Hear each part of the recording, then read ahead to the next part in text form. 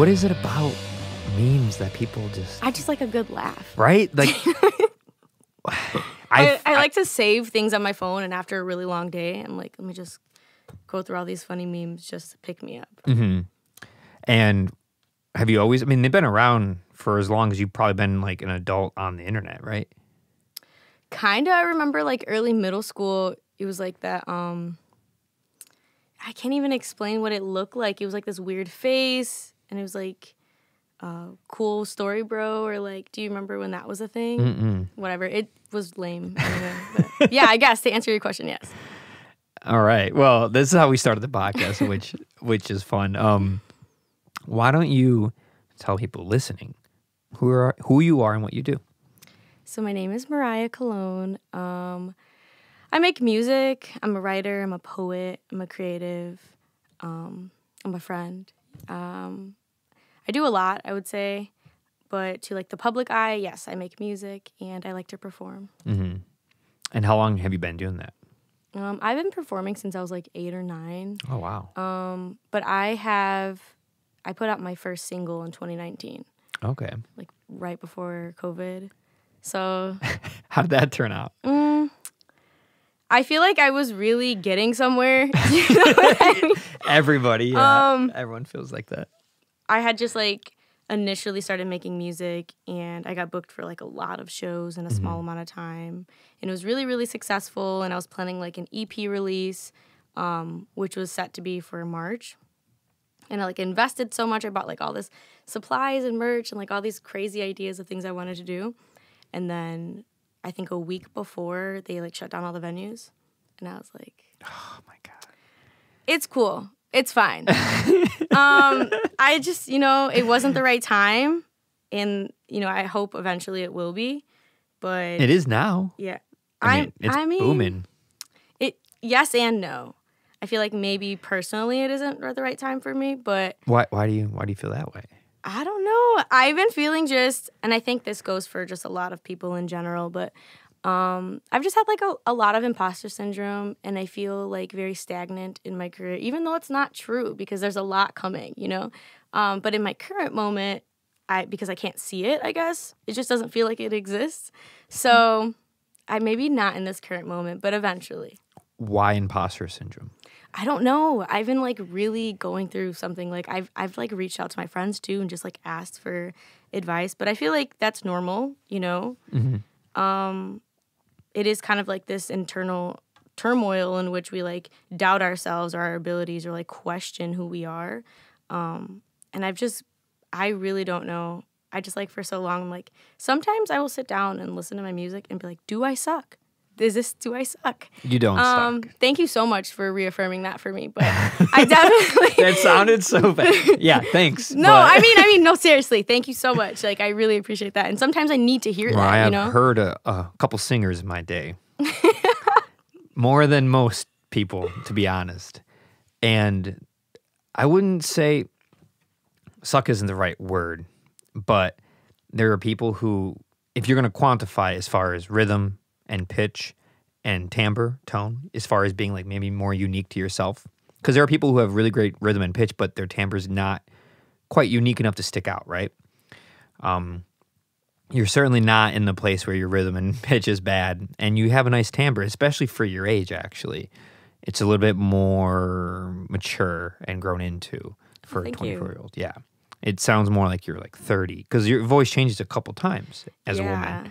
And so you sound like you're in that next register of your voice, but you're not there yet, which is interesting. I have a vocal condition. So that kind of, my voice is always changing depending on how well I take care of myself. So today it's a little bit raspy, but I've also been drinking and smoking recently. Drinking and smoking things? Who's watching this? Well, first of all, marijuana is not illegal and alcohol is not illegal. Okay, well, yes. So I do smoke marijuana, and I socially drink, I would say. And it's not something that like I will consistently do, but when it's around me, it's a little bit harder to resist. You know what I mean? Yeah. And like my friends, it's really hard to resist around my friends. Like, sure. So with my vocal condition, I'm not allowed to drink alcohol. I'm not allowed to smoke. What's your vocal condition? I have vocal nodules. I have nodes. So I've had them since 2017, which of course I'm sure they've been there before, but 2017 is when it was like apparent to me. So a lot of people will tell me like, I like your raspy voice. And I'm like, I don't have a raspy voice. But it just varies depending on, the circumstance. If you smoke and drink. And Or just if I'm talking a lot or if I'm singing a lot, like if I'm recording for a week straight, my voice will be very raspy the following week. So you're like the worst person to be a singer. The worst. The absolute worst. You should not be a singer. No, but I think, just take self-discipline and just like schedules and things like that. But it's just really hard. I'm 24 years old. You're telling me I can't hang out with people who are smoking? That's ridiculous. Like, what do you mean? I get it. I mean, I'm not the right person. I didn't start smoking. The first time I tried it, I was 24. So, and I didn't really start smoking more regular until like the last couple of years. So I'm like not a good example, but I get it. I was obviously there with others who were doing that at 24. I get it. I'm a dork, and I was like, I need to wait till I'm 25 for my frontal cortex to develop before I do drugs. Okay, cool. I like that. And I'm glad because it allowed me to be quite present for very important parts of my life, like growing all the stuff I'm doing currently. It allowed me to be really on top of it and to never be like late or behind or forget something. Marijuana and alcohol is great, but man, you can start forgetting some stuff the more you smoke and drink. I don't know who needs to tell you this, but I already have a bad memory. I forget my own songs. Really? Yes, it's ridiculous. I have to record myself on voice message. I honestly, this is just like a lot of information, but I just don't have a good memory in general. So, yeah. So at that point, that's the least of my concerns. Are you kidding me? So bad memory. Yeah. To remember singing and lyrics. Yep. Bad throat, bad voice to be a singer. Yep.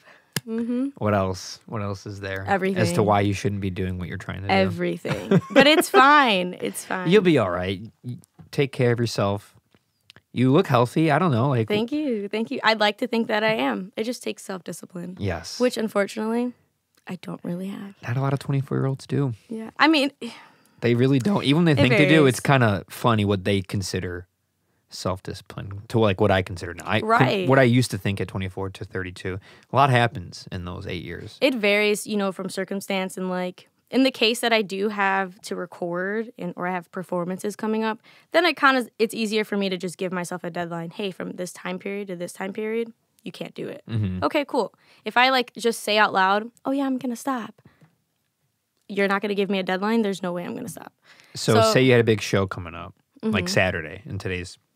Oh, that you would have stopped happened. already. That would have not happened. Yeah, I have to like at least take maybe 2 weeks or more. That is discipline.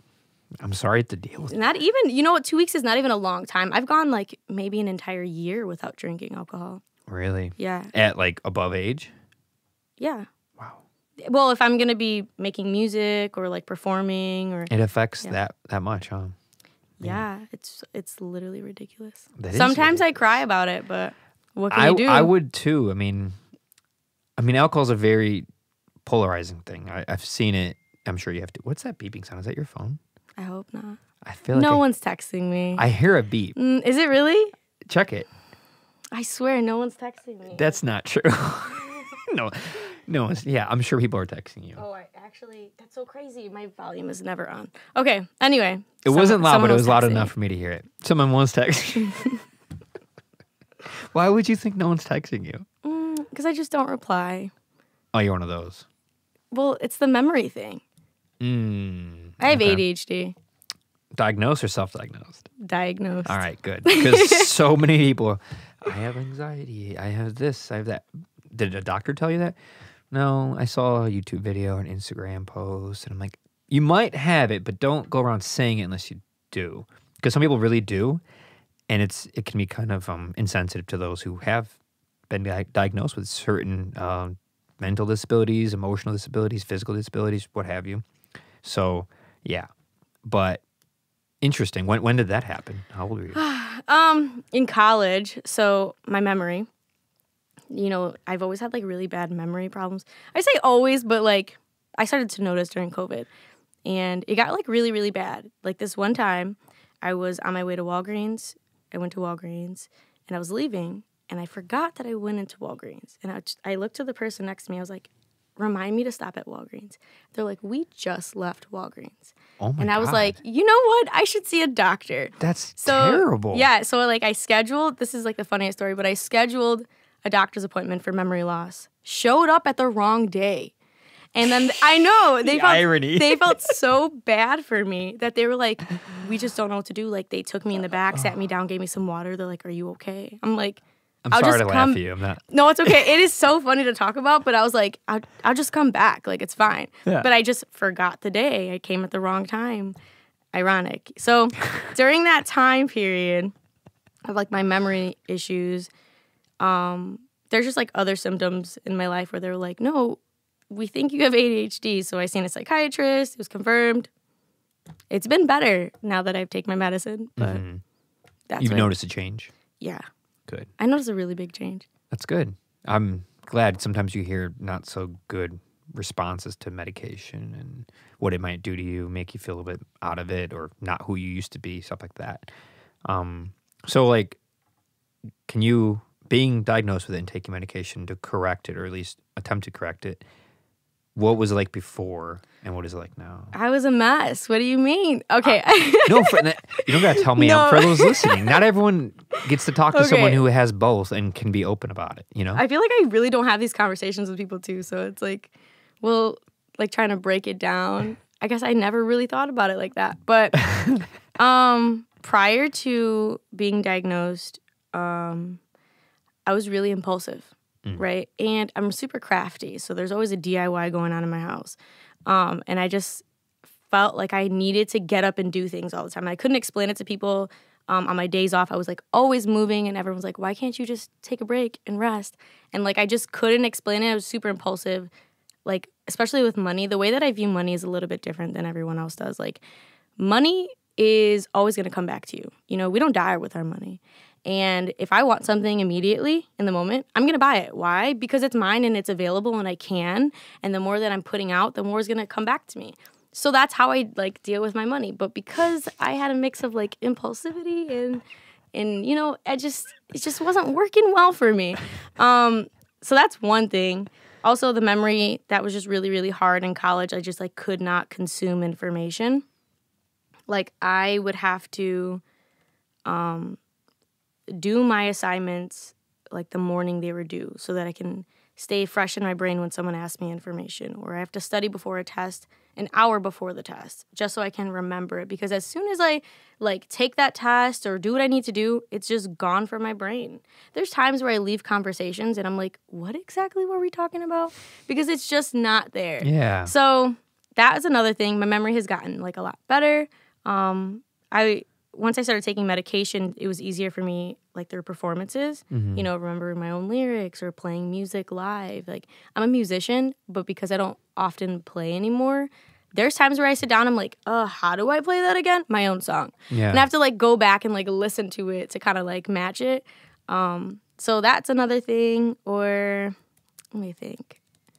I'm like, I don't think I'm organized really. I'm you know, I like the mess. And I like that I know where the mess is. You know what I mean? Yeah. And then since being on medication, I feel like I'm a lot more organized.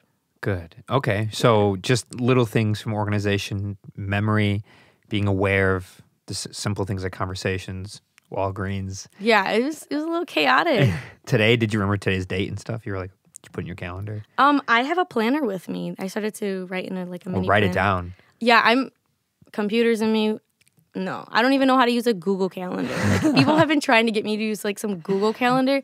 I don't like technology. So I just keep a journal on me and a little small notebook. Why don't you like it? I just can't wrap my brain around it. Do you think it's you? Like, you think it's the ADHD? It could be. I literally, I updated my phone after like it forced me to. And I could not find how to turn on my camera for FaceTime. Do you know how embarrassing that is? I'm like, wait. Can someone help me? Like, I just couldn't do it. Like, I'm just really not for technology. It's not for everyone. I mean, I've always been fascinated by it, but I have to be well-versed in it with everything I do. I live through my phone, laptop, and the mics, the cameras, everything. It's a big part of my life. I teach in the creative technologies department, at a university, so it's like Yeah. it's huge for my life. So it's funny because I do everything through my phone, notes, poems, calendars, everything. And it's gotten weird now where everything's just in my calendar. Like I just look at my calendar and I like, if I can find a dot that's not there on a day, I'm like, oh, I finally have a free day to like not do something. That's insane. It's a little insane, but I do have a question for you though in regards to that. sure. So I did try to use a calendar on my phone at one point, but when it asks you like remind me when, what do you put? Remind me today? Remind me tomorrow? I don't do the reminders. I don't need to. We have how do you remember? We have opposite brains, you and I. Okay. We're like very opposite. I like got so overwhelmed, but I'm like, well, I don't know when you should remind me that I just didn't do it. I'm always looking at my calendar, so I look at it 10 times a day to book stuff. You know, I book stuff all day today. So I'm always looking at it, but I also have a very, very, very good memory. Are you right-handed? I am. Okay. Yeah, I guess we do have different brains. Are you left? Yeah. Well, I just have always had a very good memory of things, dates, people's names. If you told me your birthday, I would probably never forget it. Yeah, I just don't. It's always been a good thing I've had, but it hurts me a little bit as far as letting go of stuff. Yeah. That When sounds it comes like to like rough. intimate situations with a woman, like romance, love, dates, heartache, that stuff sticks forever. So it's kind of painful. Music doesn't help that. It reinforces it, rather. So it's a really bittersweet thing. If you're going to do a lot and juggle a lot and be a very organized person who's in charge of a lot of things, which I've realized I am, it's really helpful. But if you're going to try to be a normal human being who like just hangs out and does things with people, that's not helpful. And it's a big reason why I enjoy marijuana, because it's one of the only things that like stops it from going. I'll start to like, get into my head, but it stops the constant planning and thinking so hard and trying to like organize everything. So whatever the opposite of what you have, I definitely have. That's crazy. It's a bit much sometimes and overwhelming, but I try to use it for good. I try to use it for like, well, I guess I'm just going to take on another thing and like plan another event and like trying to communicate with hundreds of people. Yeah, I don't know. I try to find a good way to use it because it is overwhelming and kind of, it could be debilitating at times. Like on one end, I really do appreciate not being able to remember, because if I'm really mad at you, 2 days later, like I'm like, damn, I don't remember what I was mad about. I don't know. Should what I keep this up or no? Like, yeah. So I can definitely understand how you can like, I don't want to say like hold on to things, but sometimes the feeling still lingers, Mm-hmm. It doesn't go away for me. Yeah. Especially like dates. Like dates are weird. They just stick forever in my head. But that's crazy because each year is the same dates. So you just remember all these things. They just like pile. It's like this horseshoe shape that just piles up forever. And each date, like the more dates that happen, the more they reinforce the previous ones, and those pile up. And I don't know, it just sticks in your head. I can't explain it. It's such a thing that even my friends and family will be like, they will look to me to fact check stuff. Like I'm Googled, they'll be like, Ben, when's that person's birthday? Or when was that date? When did we do this thing? And I'm like, well, it was March 13th, 2013. They're like, all right. They just stopped questioning why I know that. That's crazy. It's not as bad as like those people who can remember like 500 numbers of pi or a whole book. There's people who have like super memories. I'm not quite there. That's on one far end of the spectrum. You might be on this side, one side, and they might be over there. I'm definitely more like closer to that, but not nearly as extreme. That's like, I can't kind of grasp that information because I literally don't even remember what I ate 3 days ago. Like when people will ask me these questions like, oh, what did you do yesterday? I'm like, what day was yesterday? What day was yesterday? Tuesday? Yeah. Okay. Today's Wednesday. I'm like, is it Wednesday? Yeah. Okay. I almost said Wednesday, but yeah, it's okay. Though. Memory is weird. You'll never understand it for me, and I'll never understand yours. Yeah. But that's not important. What's important, like what we're doing right now. We're having a conversation. We're talking about things. You even mentioned I'm asking or asked a question you never really have been asked before, which I think is good. I think it's good for you. It's good for me. I don't know you. I don't. True. But we're friends now. It's not. Mariah Carey over here. You got the MC going. It's close. I know. Wow. MC squared. Your parents really did a number on that one, huh?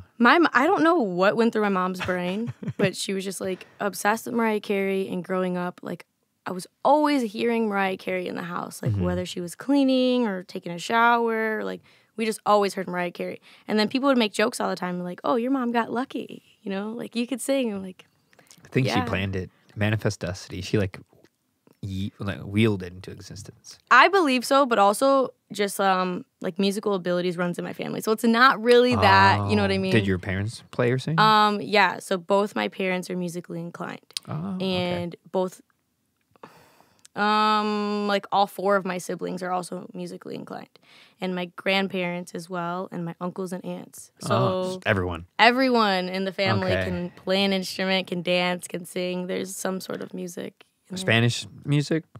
My grandpa played in a Tejano band.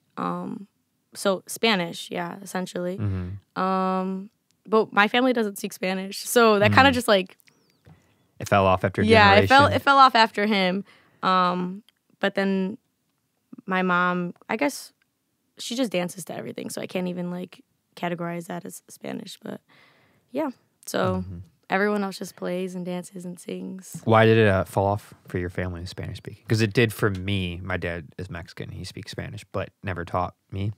So it fell off for me as well. So I'm just curious, as a fellow person who could have probably learned Spanish and didn't. Probably. Like, there's been so many opportunities for me, and I can tell you right now, I do regret not learning. Oh, yeah. Because there's been so many opportunities for me, but I've somehow found like a loophole out of it. But for like my family specifically, you know, like my grandparents were born here in Texas. So already what was spoken in my house was Spanglish. It's never been full Spanish ever. You know, my grandma's like, grab me my shoes from the sala. I'm like, oh, okay, put two and two together. Living room. Yeah. You know what I mean? So it was never full Spanish. And because my parents didn't speak Spanish, my dad's Puerto Rican, and he would speak Spanish, but it's, you know, the dialect is a little bit different than when my Mexican side of the family speaks Spanish. I was just honestly, I never learned. And I was put in Spanish classes at a really young age, like maybe kindergarten or something. And we just learned like numbers, days of the week, months, things like that. And then my parents stopped taking me, so that's why your memory's bad. You learned it in Spanish, and you stopped speaking Spanish, and now you can only remember dates in Spanish. Literally, this makes sense. That's funny though, because I was in Mexico. I don't speak Spanish, and my friend was like, "Oh, I can't remember this day of the week," and I just knew it, and I was like, "Where did that come from?" Yeah, like where did that come from? But I guess that's when I needed it, you know? Yeah. So you said your dad's Puerto Rican, your mom's Mexican. Yeah.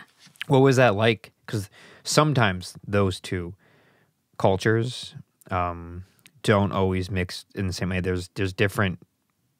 I say this from a family where I have Puerto Rican and Mexican in my family too. So I've noticed there was, especially back in the day, a little bit of feuding and all misunderstanding. And I wonder what you think of that. Yes, all the time. You know, my Mexican side of the family would always just make jokes and be like, she's Puerto Rican, that's why. And I'm like, what does that mean? Like, or, you know. What does that mean? And I don't know what it means, but everyone knows. The other day, I was just talking, and someone's like, are you Puerto Rican? And I was like, yes, I am. Why do you ask? Is it my hair? They're like, no, it's not. I'm like, my mannerisms? Or like, what are you saying? Yeah. But just tell me I'm loud. I get it. Like that's that's what my parents would always tell me. Like my Mexican side of the family would be like, she talks really fast. She's really loud. She's always using her hands. Yeah, I am Puerto Rican. Some stereotypes. Yeah. That's something that I can admit to in myself. Sure. I don't even see my Puerto Rican side of the family that often to be like, oh, I'm like them. Do you know what I mean? Mm-hmm. I don't even know that. Mm-hmm. I just know what has been told to me. But also, people that don't know me have accurately guessed all the time that I'm Puerto Rican. So whatever that means, I'm a little bit of both, but I think it's very apparent. No one has ever came up to me and said, are you Mexican? I've never had that. I've definitely had people all the time ask me, are you Puerto Rican? So I don't know if it's just the way that I look or... It's hard to say because I've met... Your skin complexion is confusing when it comes to Puerto Rican Mexican because it's a little more fair. Which happens, especially with the Spanish lineage. But, like, my grandma is 100% Mexican, but had very fair skin, some blondish hair, It's like she did not look like it at all. But I have cousins and family who are Puerto Rican, and they're much darker in skin complexion. So I don't know. I mean, I would have definitely assumed you're Mexican for sure, especially because of where you told me you live. It's a dead giveaway. Don't tell anyone. I won't. For anybody who lives in Chicagoland area, they hear where you live, you go, Mexican. So yeah, that, and then a little bit of how you look, but I could see Puerto Rican too. I don't know. It's not always easy to tell, but it is. You realize how many America can be annoying sometimes when people go like, "Oh, Americans so bad." They think like this about all these countries. Like, I don't know if people know this, but like many countries do this, and many cultures and ethnicities do this. It's not just Americans. It's not unique to us. There are other, like what you said, Puerto Ricans and Mexicans have this thing, and Haitians and Dominicans and Jamaicans and people in Europe. Someone who's Polish thinks something of someone who's Russian or someone who's German for so many reasons. History, war, conquering, famine, you name it, of just not liking someone because they are different. They're of a different club, you know? So it's weird when I hear a lot of people in America go like, oh, you know, we need to stop doing that. It's like everyone does it. A lot of countries are racist. A lot of people are, and not just in America. We definitely have a unique history. I'll give us that. It's not the best, but a lot of countries do it. Everyone does it. It's tribalism at its finest. I think just everything is a social construct. That too. Everything. Like, I question everything, and I mean it. Question even some time. things right now. Time? Yeah. So like, a day to us is not the same as a day to like an ant or like a lizard or like an animal. You know what I mean? It's not the same. It's not the same. Not. In fact, your day, it's not the same as mine. Well, that's too. Like, movement alone changes the way time is perceived. Yeah. It just doesn't make sense to me, you know? Have you ever been like heartbroken? All the time. Are you kidding me? Right now, in this very moment. All the time. All the time. What? You know, I love really hard. That's it. I know. I feel you. It's a problem, right? Hopeless romantic then. It's definitely a hopeless romantic. I think, you know. Have you always been like that? Always. Do you think it's going to go away? It's who you are. It's definitely changed now because of just like defense mechanisms that I've kind of grown to just utilize in my everyday life. But when I was younger, people would make fun of me all the time, and they would say, "You're too sensitive. Why are you so sensitive?" And we are going to be good friends, Mariah. Yeah, I love to cry. I get that to this very day. Good, I cried like yesterday. If you want to cry, just let me know. I'll bring the tissues over. I mean, that's my favorite thing to do. That's what I have a beer for. It catches the tears. That's pretty sick. Don't do that. Yeah, it's like one of my favorite things to do is crying. I always tell people that. But I wouldn't say it's my favorite thing to do, but I don't fight it. Like if it happens, I go for it. At a movie, music, it does it a lot. Like I can cry right now if we started hearing a certain Me too. song. I almost cried on the way here listening to Maggie Rogers. I was really just having a rough day, and I just put her on. I just wanted to cry. So you've been told your whole life, why are you so sensitive? Why are you being so romantic? You got to protect your heart. Yeah. Now imagine I'm 8 years old, and you imagine hearing that for the next 8 years, and you still haven't learned your lesson. You're like, why do I keep doing this? I don't think you'll ever learn your lesson, but that's fine. I can't help it. You don't need to be honest. I'm a really firm believer in giving and receiving love unconditionally without any limitations. Because it doesn't matter. Sometimes, you know, when we give things out, we should not expect it in return. It'd be great if it is in return. But if it's not, that's okay because you love wholeheartedly and that's all that matters. Right. So I don't ever regret being heartbroken over someone or feeling some type of way about any situation because feel it and release. That's all you need to do. And that's what I live by. Yes, I'm sensitive. Yes, I like to cry and everyone bothers me. But that's fine. I feel it and I release and we start a new day tomorrow. And I also probably won't remember it. And that's exactly why I feel and release. A hopeless dementia literally lady who's young. Like what? That's why I write in my notebook. I'm not gonna like you, but I won't remember. Like, wait, you said everyone. So have I bothered you yet? No, I don't think so. Oh, that's good. Well, I wouldn't tell you anyway, so it doesn't matter. Yeah, exactly. I'm a little sensitive. You put me into a group. Everyone bothers you. Okay. Not okay. Not everyone, but there's definitely maybe everyone. You'll have like a small.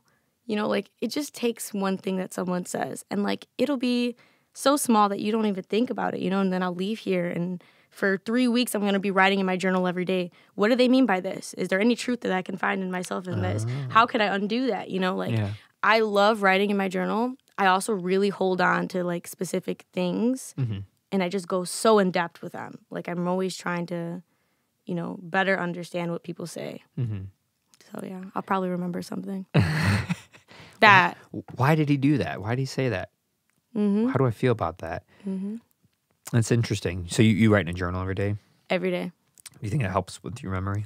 You know what? I started writing. Well, that's a lie, but I started writing in my journal in like when I was like 7 or 8. So I've had journals since maybe 4th grade and up, and I've gone through a lot of them. I write all the time.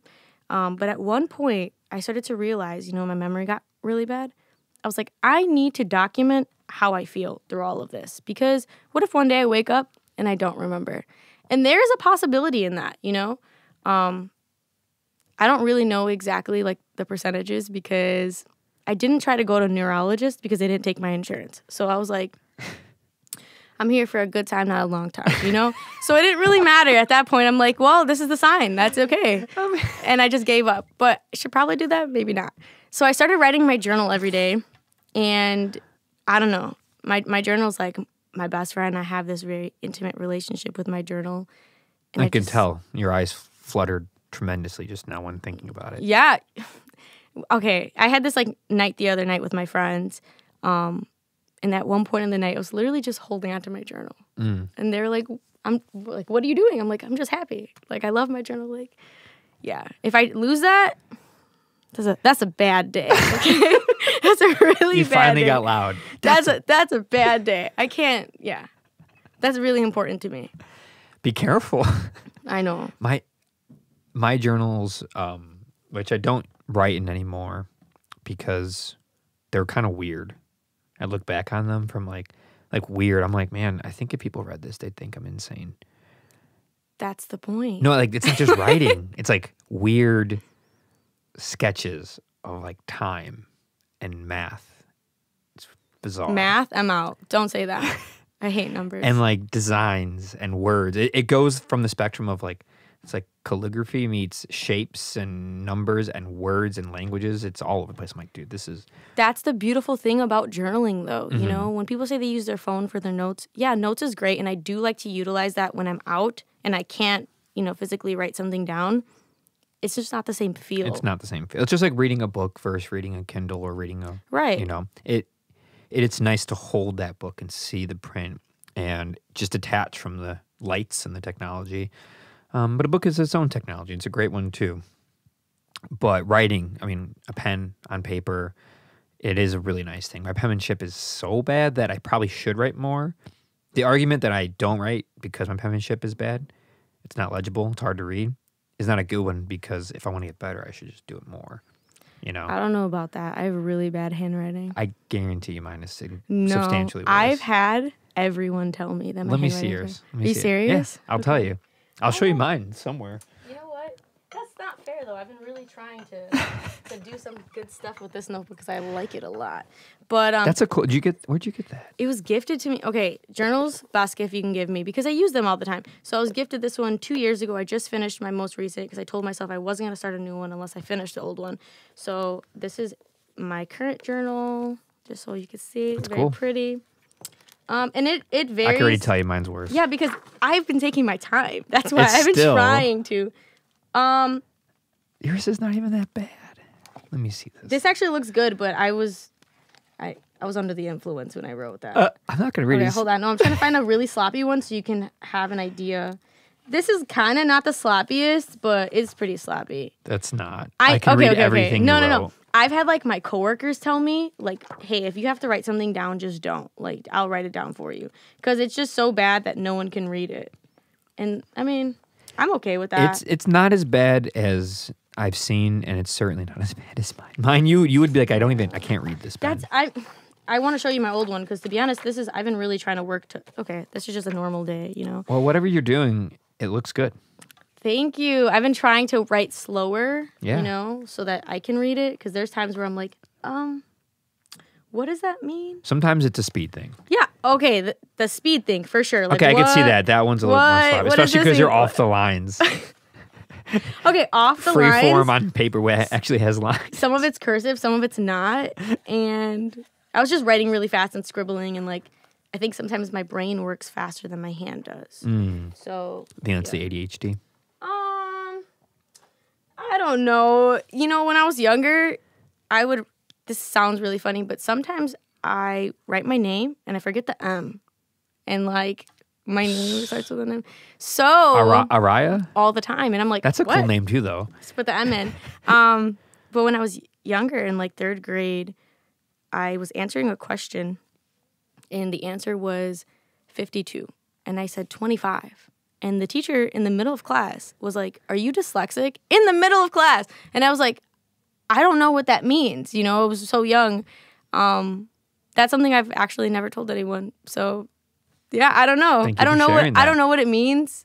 You could be. I mean, I most certainly am. So that's why I have a hard time writing, because typing and writing is really bad.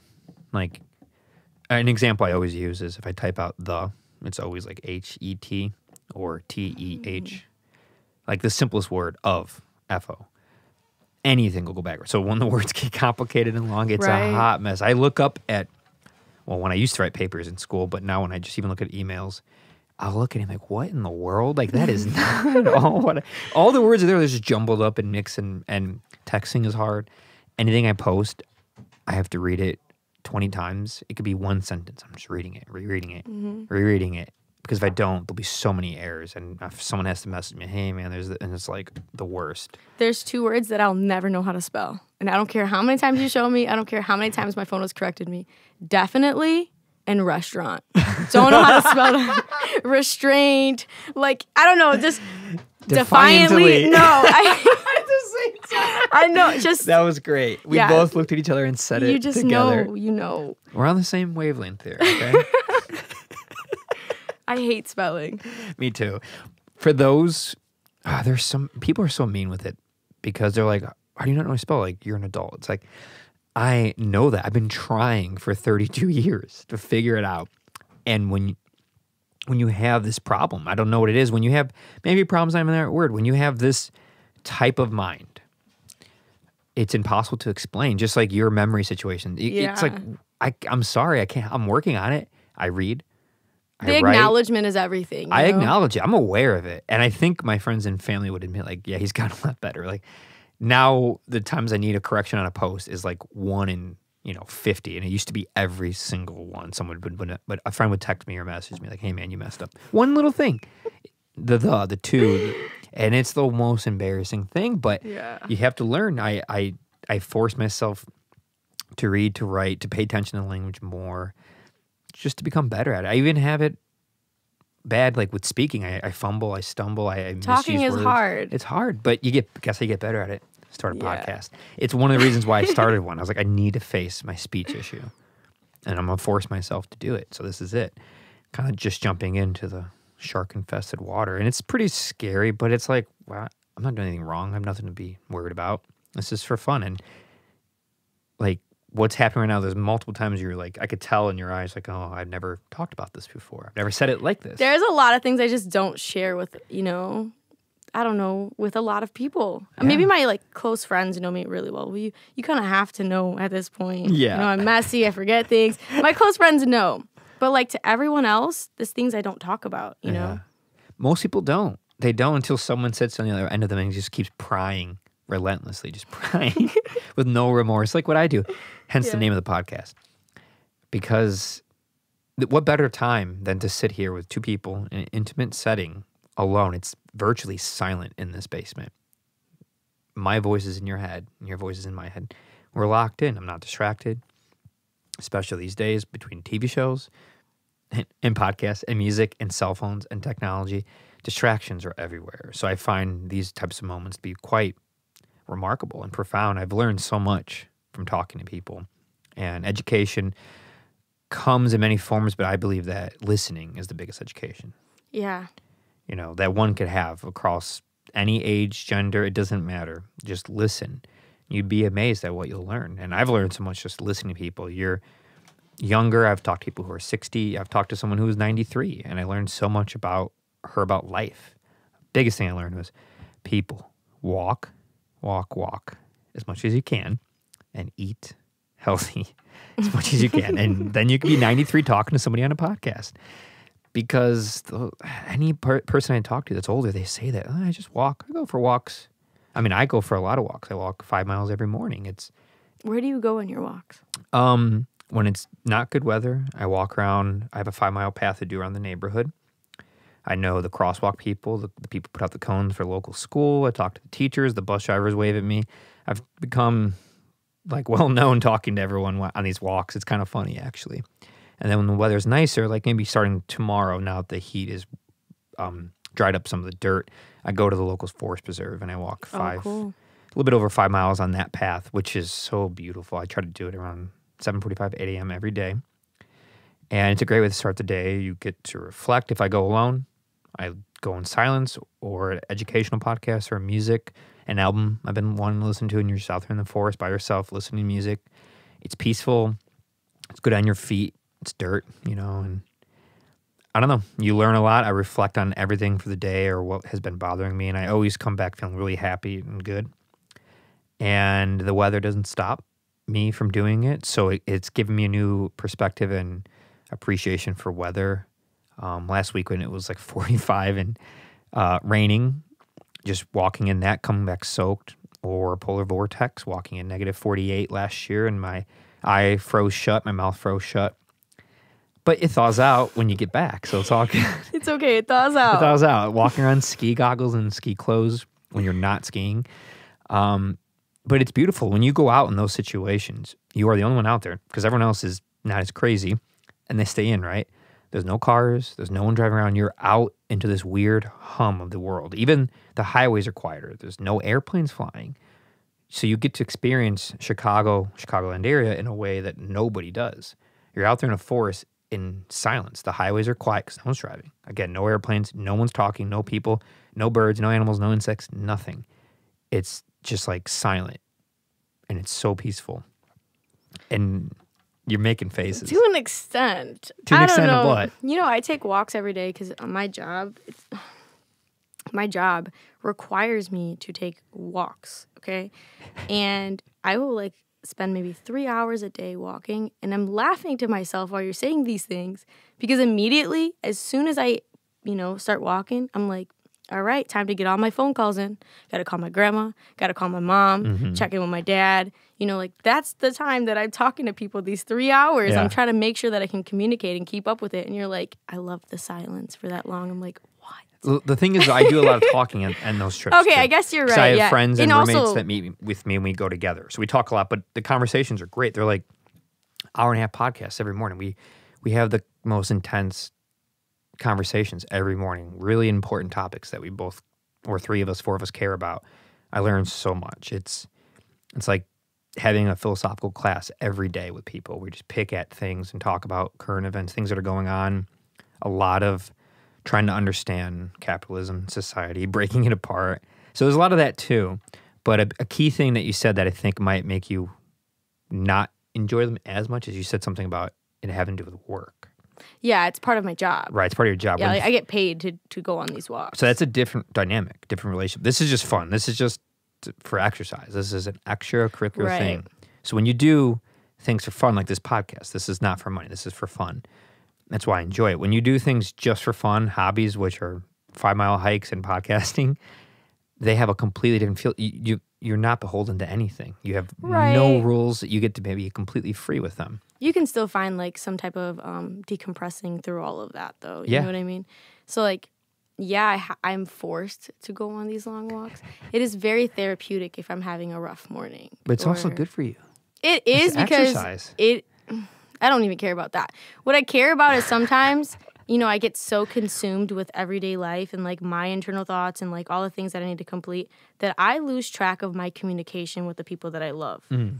And sometimes, if you know me, which is back to the whole text message thing, I do let things pile up sometimes because emotionally it is overwhelming.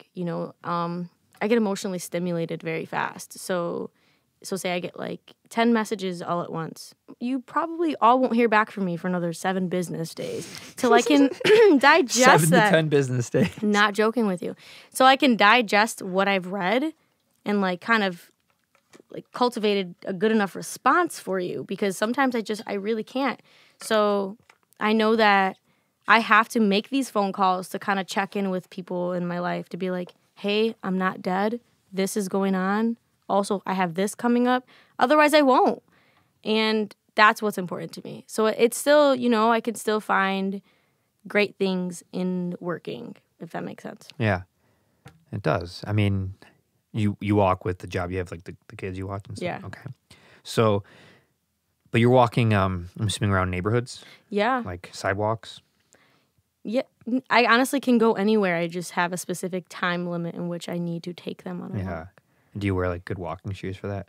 Sometimes, I always feel like I'm never dressed appropriately. Sounds like it. Like your eye thing you do says so much about everything. They do this rapid flutter thing that's like... It's like I'm guilty, I'm goofy. Yeah. That's what it means.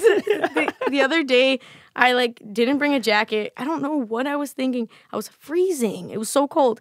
And then yesterday I brought a jacket. Didn't need the jacket. It was like 90 degrees. Not paying attention to the weather app? That's crazy. No, I've never... I don't use my phone. You don't look at the weather app? I just go based off vibes, and that's it. Oh, my God. I know so many people like it, and they're always like kicking themselves about... I have roommates, and I've had ex-roommates that will just for some reason not look at their weather app. That just tells you kind of like instantaneously. Like, you can wake up... Is the wind blowing? And look at your phone and just be like, okay, it's 63 degrees. And then look out your window. It's sunny, 63, and it's not windy. If you haven't learned what that feels like as an adult yet, like understand what that should be like, and based on what time of the year, because 63 in July is cold, 63 in December, you're going to be like wearing shorts and a t-shirt, put on sunscreen. So if you don't understand that dynamic of those temperatures, weather, rain, sunshine, wind, humidity, and what part of the year it is, like, do you see what I'm saying? My problem when you say that out loud, sure, yeah, it's like, but I live in a basement garden apartment. You know that like the temperature is never the same. Yeah, like yesterday, it was cold in my apartment. I was like, I'm really cold. Everyone's like, go outside. Yeah. Do you know what I mean? Like it's just not the same. That's what the app does. It bypasses the garden I don't apartment. care about the app. I don't want to use my phone. Like You stick your finger out the window, lick it, and you do your thing. Yeah. And just hope. You'll wear your fur coat when it's 87 degrees out. And I just always bring a jacket with me now. That's it. Always bring a jacket. Maybe a pair of socks if it's like really cold.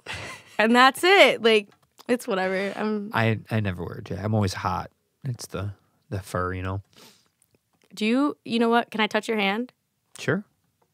I'm freezing right now. Yeah, do you feel how warm I am? Yeah. Like feel my arm. It's cold. You feel how warm I am? No, yeah. And we're in a basement. It's like 65 degrees cold. in here. It's cold. Which I love. Yeah, I'm anemic. I'm the opposite of anemic. So are we like the opposites? This is crazy. What do you eat for breakfast? A smoothie. Like what in the smoothie? It's like liquid doesn't count to me. The rest of this podcast, you don't even have to talk. You can just respond with this flickering People always thing. People always tell me, they're like, it's really hard for me to lie if I don't like you. You can just tell. Like sometimes I just can't stop myself from the reactions. Like I can't hold back. You say something ridiculous, I'm gonna look at you like, what's wrong with you? You've been making faces. Yeah, it's hard. I can't hide it. It's because you're half Puerto Rican, half Mexican. Oh my God. I had to bring a full circle. I had to bring a full circle. I don't actually believe that, but I have a smoothie. You're asking what's in it? Yeah. I'll preface it with everything. That sounds like a loser. Everything is like organic and the best version of it. Okay. I take food and health very seriously. So avocado, 2 bananas, big heaping scoop of just raw peanut butter. Okay, creamy. I like that. Mm-hmm.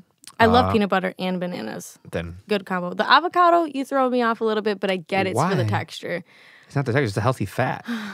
Honestly, the healthy fat absorbs all the other vitamins and minerals. I just think avocados are overrated. I was never with the trend. They're okay. They have no flavor to them. Well, they get completely masked. Well, that's what I'm saying. Yeah, exactly. But they're, again, great at taking in all the vitamins and minerals because of the fat. The peanut butter, the unsweetened almond milk, raw honey, 100% cacao chocolate for the nootropics and healthy fat, and pea protein, hemp protein, complete protein. This sounds really good. I've been trying to tell people to try this. It's amazing. I need the recipe, actually. I'll send it to you. I wouldn't mind that. It's amazing. I've had it 99% of the mornings of the last like year and a half. And that's it. Nothing else for morning. But I just feel like liquid doesn't fill you up. Like it just doesn't work. Not the first person. It's not liquid. It's so thick. No. It's 32 ounces, by the way.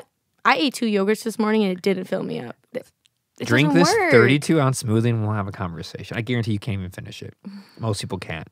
When you get a smoothie at a place, it's usually between 12 and 16. And you're like, okay, it's a lot, right? Especially the 16. This is double, which is a lot.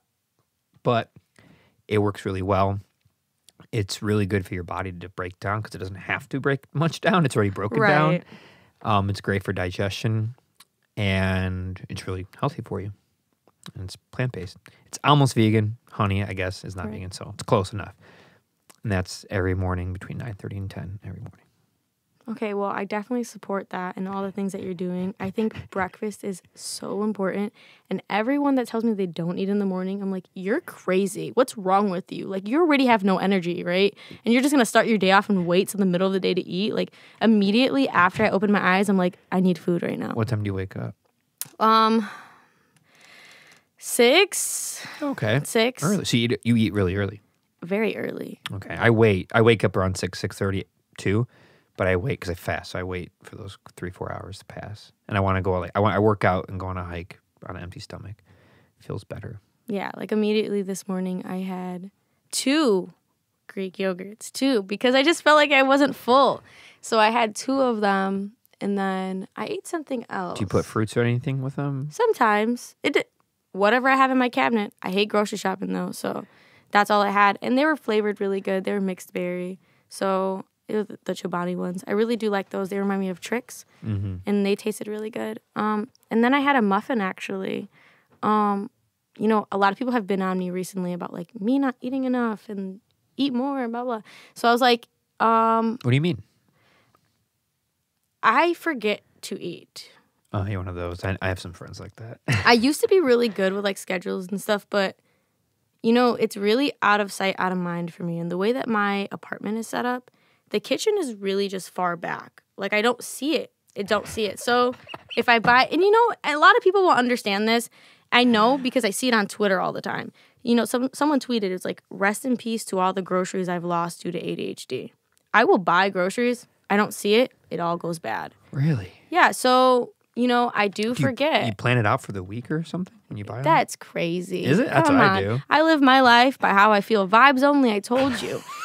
I can't even... So we really should have like a blunt right now. You know what? No, those are really harsh on you. And I'm not supposed to be smoking in this current moment. The thing is, it's all a commitment as well. And I think I suffer with commitment in terms of like everyday life things. I can commit to something and then I wake up and then I'm like, hey, I'm really not feeling that. Maybe another day. And it happens so often that I will tell you, if someone asks to make plans with me, sounds like a really great idea and I'm down for it. I don't know if I can commit to a day, but I'm still down. Oh, you're one of those. I am one of those. So if I said, Mariah, like, there's this really cool show, Saturday, May 21st. Why are you rolling your eyes? Keep going. No. I want to know why you're laughing, rolling your eyes at me. Because, okay, there's a situation that just happened exactly like this, but keep going. Okay, so you said May 21st, there's a concert. Yeah, and it's at Lincoln Hall at 8. Do you want to come with me? You know what? I really can't commit to that. And I'm going to tell you why. Okay, so one of my good friends approached me. By the way, this is not a real show. I'm just hypothetical. It's okay. We'll find a real one. Okay. So one of my good friends approached me 2 months ago and was like, hey, I really have this wedding that I need to go to. Can you go with me? I was like, yeah, that sounds great. But 2 months from now, I can't tell you what I'm going to have. Like if I have like work priorities, that obviously comes first. That's my money. Yeah. If I have music opportunities and shows, I will unfortunately have to take that because that's my career. Yeah. So I can't commit to anything, but it sounds like a good idea. Yeah. And by the way, this wedding is this weekend. So I'm going. But they kept reaching out to me, time was getting closer and closer. They're like, hey, are you going to want to come with me? I'm like, a month out? This is too far. Ask me in like a week. You're the worst. I know. I could not function that way. I have plans for the next 5 years. Nah, I don't do that. You looked disgusted, like someone Nah. just put ketchup on a hot dog. But you know what's crazy is I really do like a plan for the day. Like, I need to know, like, when people ask me to hang out, what are we doing? What are you going to wear? Because I need to know that if I'm dressed What are you appropriate. going to wear? Yeah, I need to know if I'm dressed appropriate. Wait, you did it again. Yeah. Well, you know what I mean. Wait, what do you mean? I gotta. Okay. Wait, so today you didn't ask me what I was wearing. Okay. Well, I don't know actually. That's a little bit different. This circumstance is different. But like a really good a good example. Someone asked me to hang out a couple days ago. And I was already dressed, and I thought I looked pretty cute, you know? But we were going to go to an event, and I was like, well, what kind of event is this? Because am I dressed appropriate enough? And then they're like, yeah, you're dressed great. So then I, like, Google the event. I'm like, I'm not dressed appropriate. Like, why would you have me come out the house like this? So then I just changed again. I actually changed 4 times before I left. But I just need 4 times? I need to know. And I needed to know, like, when are we arriving? How long are we staying? When are we leaving? What's the plans afterwards? Who are we going to be with? Why are you cherry picking? Like, why do you pick? Why do I care about certain things? With that, but then not like I can't plan 2 weeks ahead. Because so my brain arbitrary. can't contain all of that information ahead of time. But what if you just put it in a planner or a calendar? I put everything, but I can't fit all of that. So I'll definitely put like, you know, like example, like today I had your name written down and like the time. But I didn't put anything else. You know, that would have been great, sure, but it just wasn't What necessary. else would you have put? I don't know, though. What else would you need? I don't know. I can't remember. I don't know what I... Like podcast, Ben, address, date. Like, what else is there? I don't know. That's what I mean. That's why I asked these questions in the same day. I overthink things. Not at all. Not like that. I don't overthink what I'm going to wear. I don't change things. The only thing I do is I will shower. I get really hot. You felt my heat. I'm hairy, so I get sweaty fast. Today's not a good day. And the only thing I take in consideration is like 20 minutes to make sure I can fit a shower and before I get put on clothes to go do something. Right. I did that before you got here. I don't want to be like smelly talking to someone for a couple hours. But other than that, no other planning. I don't think about the clothes. I've gotten my shirts and shorts and pants to a place where I like all of them, and I also enjoy mixing and matching patterns a lot because I like colors and patterns, but it's also hilarious to see how much it upsets people. I don't know why. It depends. So I'm fine with it, and I own it, and I think it speaks for itself. Because It's your style. Yeah. It's your style. And You sound like a mom that's just like, but he's a good kid. You know? No, it's just you know, I'm okay for mixing colors and patterns, but it depends on which. You know what I mean? That's really important to me. I think anyone who knows me knows, like, I love to accessorize. Like, my necklace, me not having it today, I'm like, who am I? Who am I? Who am I without my necklace? Like, I need these things, but also, like, how I dress, you know. You do have really cool fashion sense. Thank you. I like colors. I like secondary colors the most, you know, green, purple, orange. Yeah. And you can mix these things because when people say, like, what are you going to wear today? I'm like, oh, I'm going to wear purple, green, and orange. You're like, what, together? No, you can. You can do these things, but it depends on which colors you're mixing. Sure. You know? And the pants top combo are very specific. Like, you can rock any shirt and even like a cardigan or something going with it. But then, like, the pants need to be a certain thing. Mm-hmm. Like, when people mix the brown and black, that irritates me. You're not about to wear black shoes and that brown belt.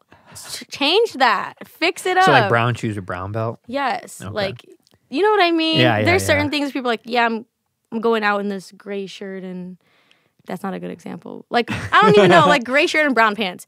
That does not match. What are you doing? Who's going to tell you? I'm the friend where I'm like, you got to start telling me, hey, you look okay? really great, but maybe you should try that in a different color, you know? Are you going to start warning me now when you see it? You're like, hey, what are you doing? Only if you ask. I'll never try to give you any, like, unsolicited advice. But if you did ask me, I'm going to be like, you need to change. Okay, when there's an important circumstance coming up, we'll have to, dress all fancy and go do something. I'll let you know. You let me know. Lose the belt. change it out. Yeah, honestly, I think I'm really good at that. All right. I'm starting to realize that in like home decor. Like okay. So what about this home decor? like interior design. This is like TMI and it's really funny, but I'm literally obsessed with Facebook Marketplace. Like the furniture in my space is always changing. Like my style is always changing, you know? Like during COVID, it was mid-century modern and right now it's very art deco. You know, like it just changes. So when people need something, they're like, hey, I have this space. I don't know what to do with it. I'm like, I'm gonna help you. I go over, yep, move this, put this up. And you know what? We can go ahead and put this gallery wall over here. Let's do this together. Mm-hmm. Like, I'm good at that. I want to hear your thoughts on my house when we're done with this. Oh, actually, I would love that. Yeah, sure. It's a pretty interesting establishment. It's not as intense as this basement, but is similar as far as a lot going on. I like maximalism, so. You're in the right spot. Yeah, I literally. I go try to find a wall that isn't covered with something or a spot. It's everywhere. I know, I was staring at those stickers over there. I do like, you know, I really do like things that are kind of like attention grabbing. Mm-hmm. That's how I like my space. My sister, she's so different. Every time she comes over, she's like, there's so much to look at that it's giving me anxiety.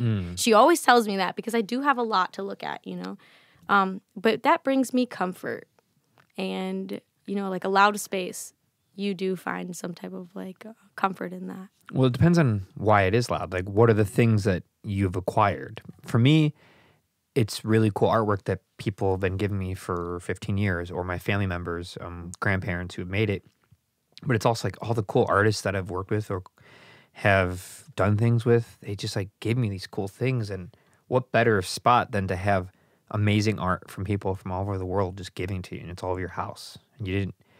It's like this beautiful exchange, and when people come in that are actually interested, I tell them about it and try to promote them. Hey, follow me on Instagram, this and that. Mm-hmm. It's a great thing, so I have no problem with that. But the future place I live in, I'd like to keep my studio like chaos like this, controlled chaos, and then the place I live in just like very minimal, because I never had minimalist setup ever. And I'm curious to see how I would work with it. You know, I might end up just filling it up with stuff again. No, yeah, that's what I did too. You know, because I've never done it, and I've been maxed out my whole life. That's what I tried. You know, that mid-century modern thing for me. I was like, I'm going to make everything look very sleek. Yeah. And not a lot. But then I was like, this is so boring, and like, it's just not me. You know, it's not very me. And I still tried some pieces in the corner, like my plants everywhere, but it just like felt so empty. And like now my current space, it just...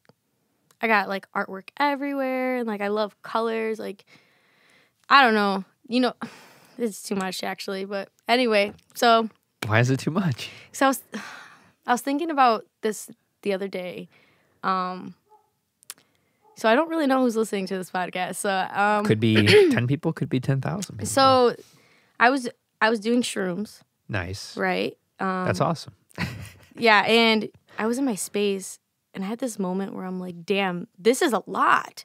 This is a lot. Like, I have an orange carpet and these purple couches and like this green mushroom in the corner. Like, who let me do this? It was so much. Who let me?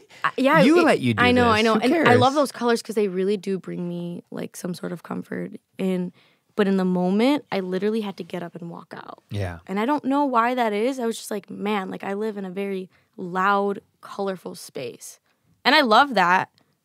Maybe not for that setting, though. Maybe not for mushrooms. Yeah. I've had the same experience in this house and in this basement. When I've taken them before, I open that door and I come down and I look at this basement, and it literally feels like it's punching me in the face. Yeah, very chaotic, I feel like. I can't look at it. Well, there's not just the chaos and like, why do I have this and that, but the memories.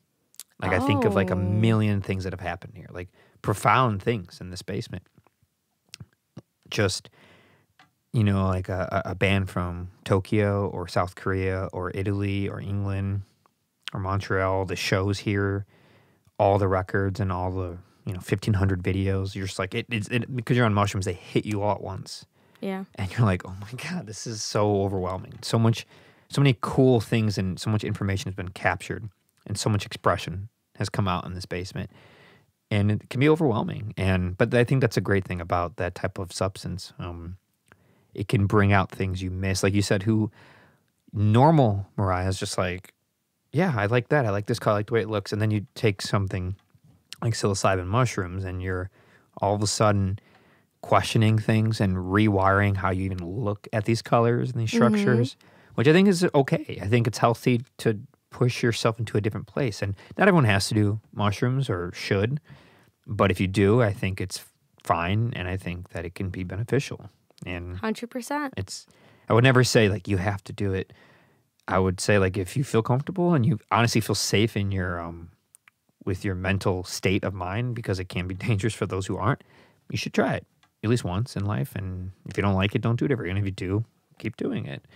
I enjoy doing them once in a blue moon. They are very fun.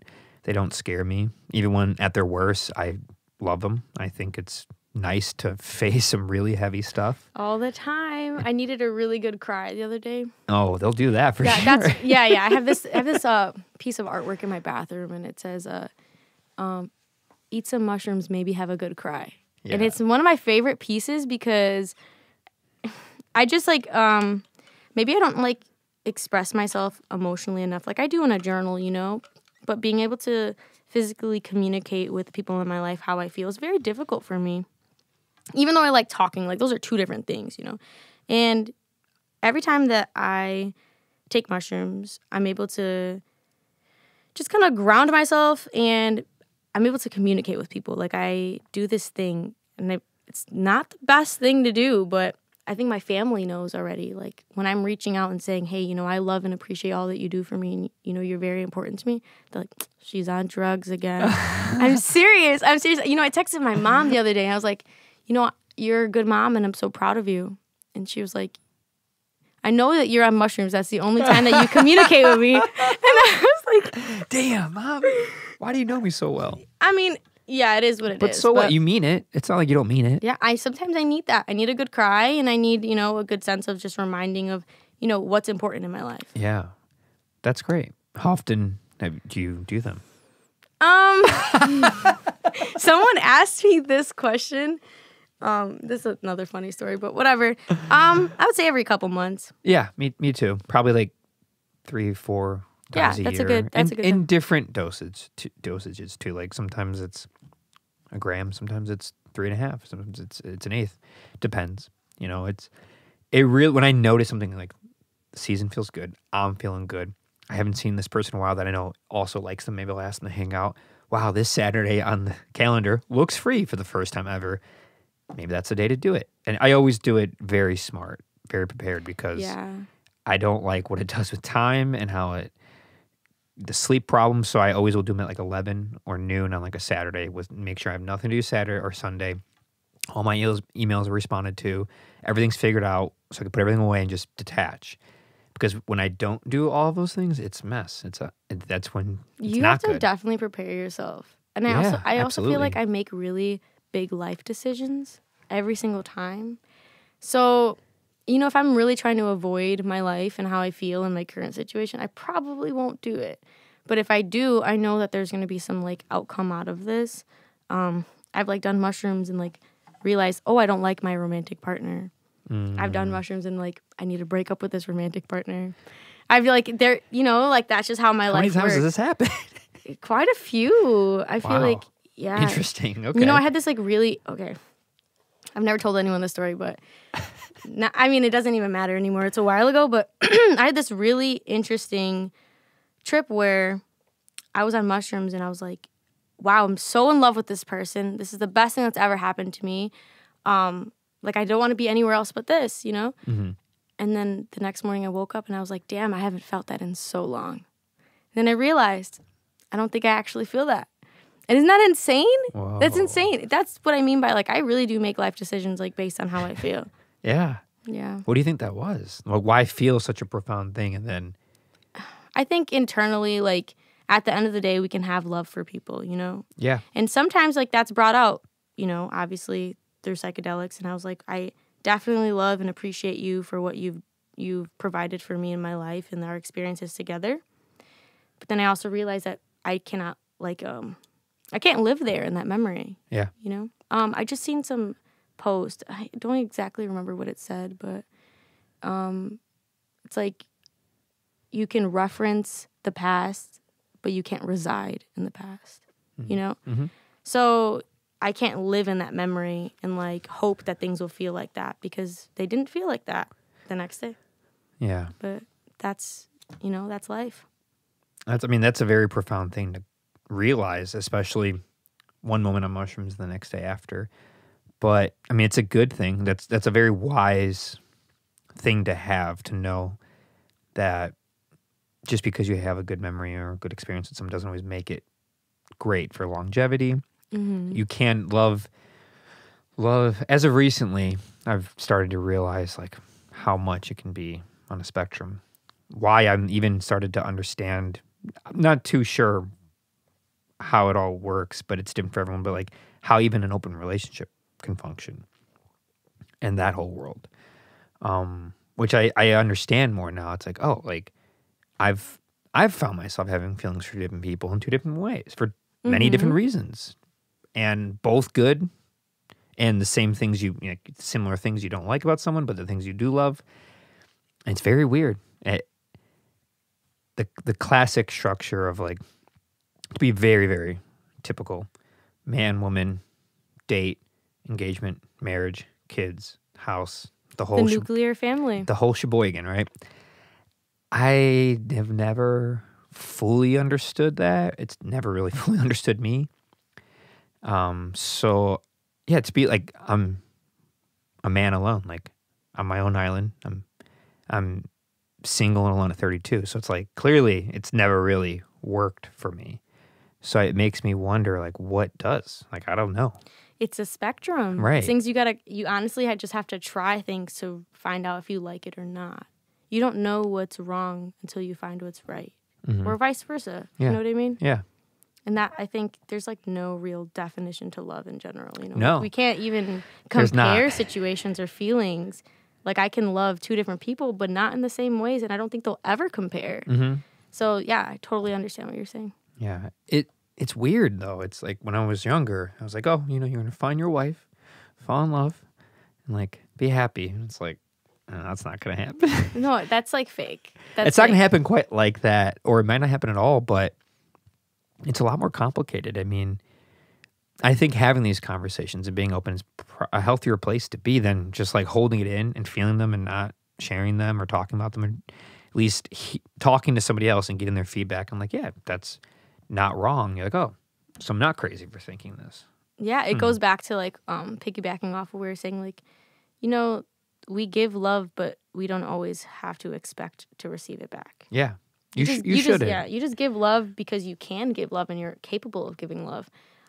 But you don't always have to receive that back. And it is nice to feel it back. It's okay. Is. It's okay if you don't, though. Yeah. It's quite daunting to not feel it back. But it's different ways. Like, it's so this is gonna sound really dark, but to get it in so many ways, except for the one way you actually want it, is like one of the weirdest topsy-turvy, guilty feelings ever. Like the amount of wonderful friends and connections, bands, artists, musicians, thousands and thousands of people that I've met doing this for so long.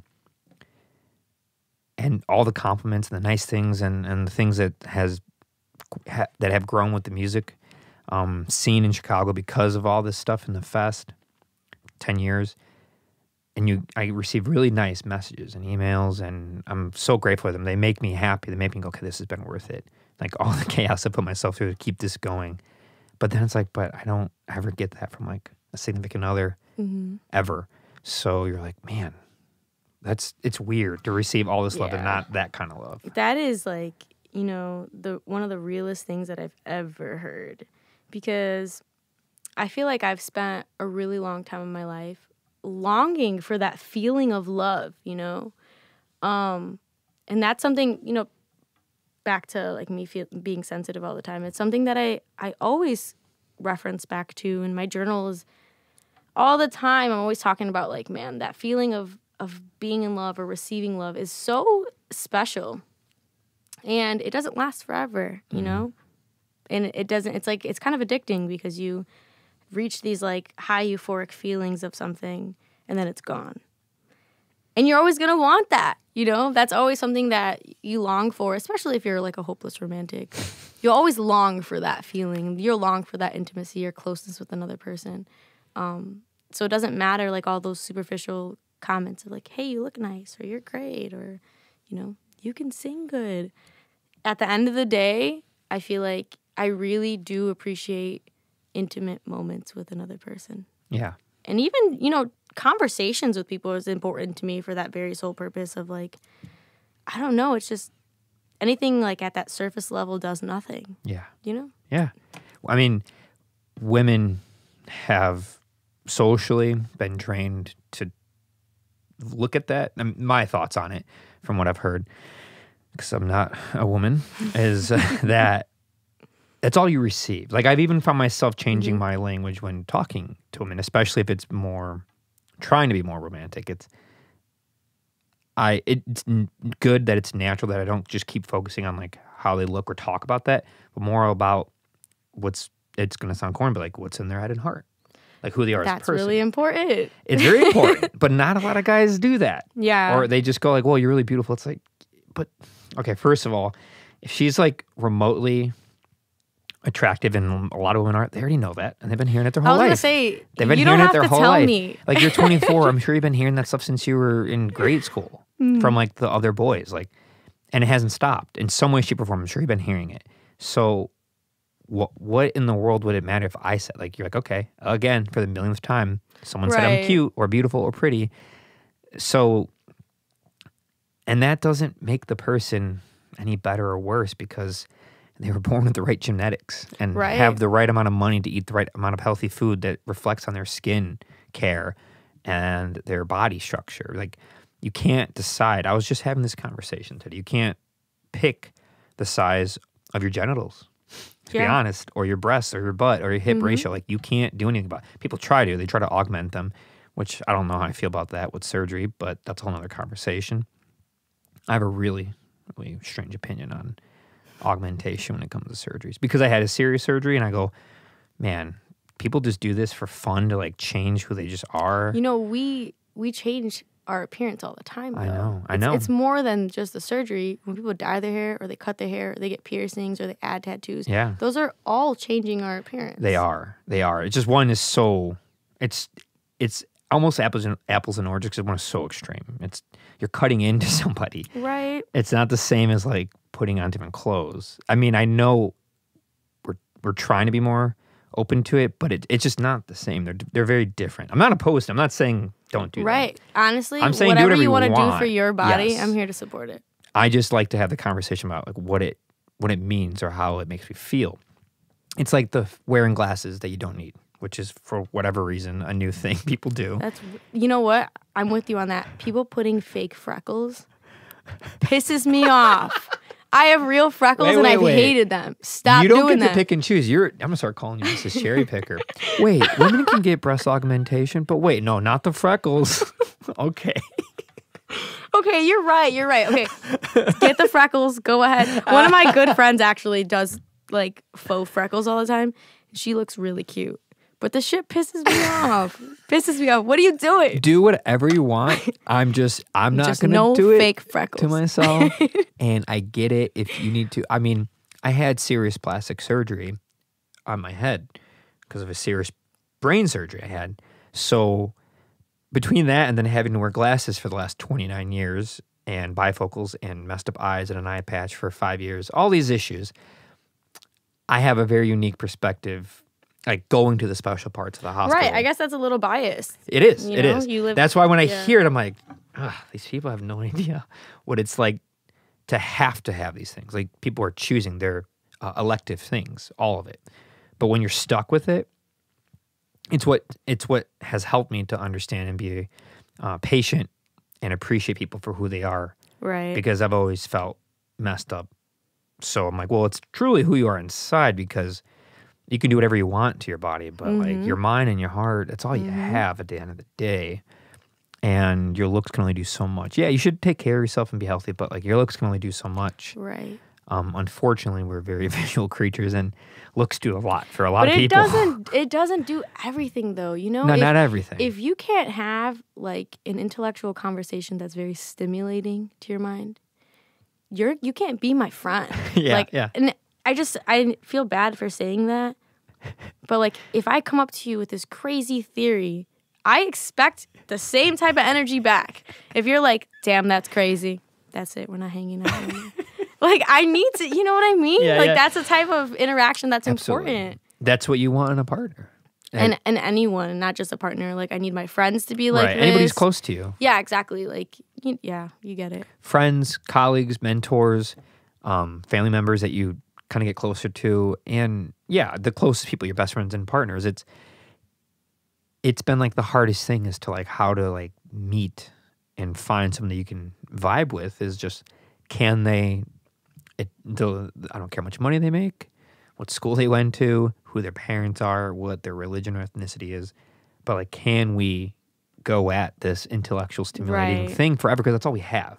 After you have the love period and marriage and all the sex in the world, where are you left when you're like chilling on your porch and you're 50? Or you go on this, like, I want to be able to talk to someone. Right. But And, that's also talk. you know, the mental capacity of everyone is a little bit different. And that also, you know, through our experiences and just where we are in general, Mm-hmm. I think that varies. So I think it's like really important to have people who kind of just want to learn more or be able to comprehend that more so. Sure. Because not everyone cares. No, they don't.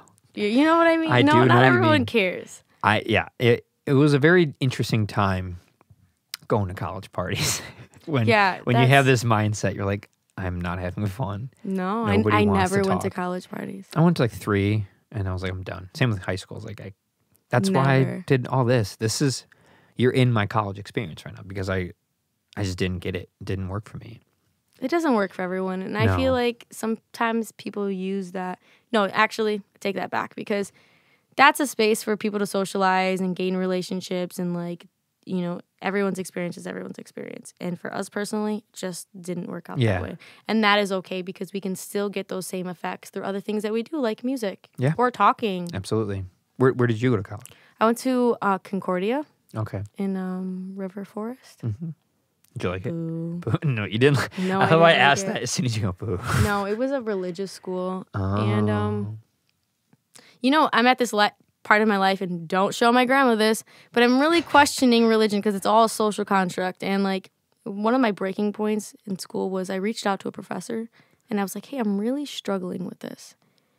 And their response to me was, I hope God gives you the strength to complete your assignment. God. Yeah, no shit, me too. Spare I me. really, God, if you're out there, help me complete the assignment because that's what I'm trying to do. Like, Does he have a beard? Is it he? the teacher? No, God. Oh, I don't know because I really don't. It's a social construct, and you know, different religions have many gods, hundreds of gods. So I don't know what God looks like. God's me right now. That's who God is. Okay, I don't know. Your necklace is God. Oh, Your tattoos. How I wish I had that necklace. That's an arrow. Birds. it is a bow and arrow. I'm a Sagittarius. Yeah. So. You know. All right, we're gonna talk about this. I am too. Oh, stop! That's cool. Yeah, I love a fire sign. You know. I know this much about anything that has to do with astrology signs. So, but Sagittarius. So your birthday is between. What is it like? Late November to early I January, think it's something. like November 21st through December 21st. Or I don't know when. It's one of the end of it's that Scorpio era. season ends. But So you're a December baby. I am December 2nd. I'm December 14th. That's pretty cool. Okay, cool. Yeah, I like that. Yeah, look at that. Okay. So that's what that is. You know? Yeah, so we are about exactly 8 years. Interesting. I have always liked December birthday because when you're a kid, it's great. Like the gifts for birthday. Says no one. Take that back. Then the Christmas. No, then the I Christmas mean, no. Eve. You didn't like that? It was so much gifts at once. I could never have balloons because they deflate. I could never have an outside party yeah, with a blow up house. But then you go play at like Leaps and Bounds, Discovery Zone. That doesn't do anything. I like for me. I like to play inside. I would also have big like snow forts and play with my friends in the backyard. I am anemic. I hate the cold. I don't like snow, and the sun is not out in the winter. Yeah. And I'm mentally ill. So I don't like the winter. Ill like ill? Nah. Like mentally ill, like when the sun started coming out, I was like, life is so great. I'm feeling so amazing. Or did my seasonal depression just go away? Oh, you're a seasonal depression type of person. Okay. Yes, I am. I hate the dark. You know, it might help. What, vitamins or what? I don't like your condescending attitude. What, old man not- with all this wisdom? You're not lying, though. I do have vitamins that I should be taking. You should definitely take vitamins and maybe talk to your doctor about that. But aside from that, you get up early, so that's good. You get a lot of sunlight. Get out there. It's dark when I get up. That's a lie. No, like from 7 to 4:30, you get sunlight because you. No, now I do. Yeah. Some people get up at like 9 or 10 in the winter, which is crazy, and they miss out on 3-4 hours of sunlight, which I don't recommend. The regimen of getting up at the same time every day is great for the winter, and getting out there, like taking in the sunlight. You're not getting enough sunlight in the winter. Obviously, seasonal depression is a complicated thing, and I'm not saying this is going to change that or fix it. The serotonin is a really big thing. Right. I'm just saying it can help. It can make it not as bad. That's all. Right. I'm not saying it's going right. to go away. Just it could help. It helped me tremendously to where I feel the same all year round. Like it doesn't matter. Doesn't matter. It could be rainy. It doesn't matter. That can't ever be good. Why? I don't know. I mean, it's not like perfect. It's not like I feel exactly, but I don't get the weather, and the part of the year doesn't make me feel so bad as it used to. Now it's more uniform. I obviously still feel better in the summer because the sun shines nice. Sure. I don't know why I cannot talk right now. I'm here for the sadness and the, the episodes because it's good for my art, I used to think that way. It is. No, I mean, I literally, at your age, I was doing the same thing, to write really heavy. It's not even to write. I feel like it's to feel. All of it. Mariah, listen, you're telling me something that I've experienced. I'm here for it. You honestly remind me so much of my brother. And if he listens to this and be like, it's like I'm talking to my brother. I've been in that position, that exact age of like, I just want to feel, I want to be this, I want to do that. I need it for poetry, I need it for music, I need it to feel, to have emotions, to in everything I do, expression, which is the lubrication of everything we call life, right? But then I go, well, that type of thinking all the time, there's not longevity to it, because I might shoot myself, hang myself, jump off a building. Impulsivity. Take so many pills. Eventually, that starts to wear down your soul when you're always just like, I want to live in this dark, thick, emotional, just on the precipice of like dying, but like not. And it's a beautiful thing until it's not.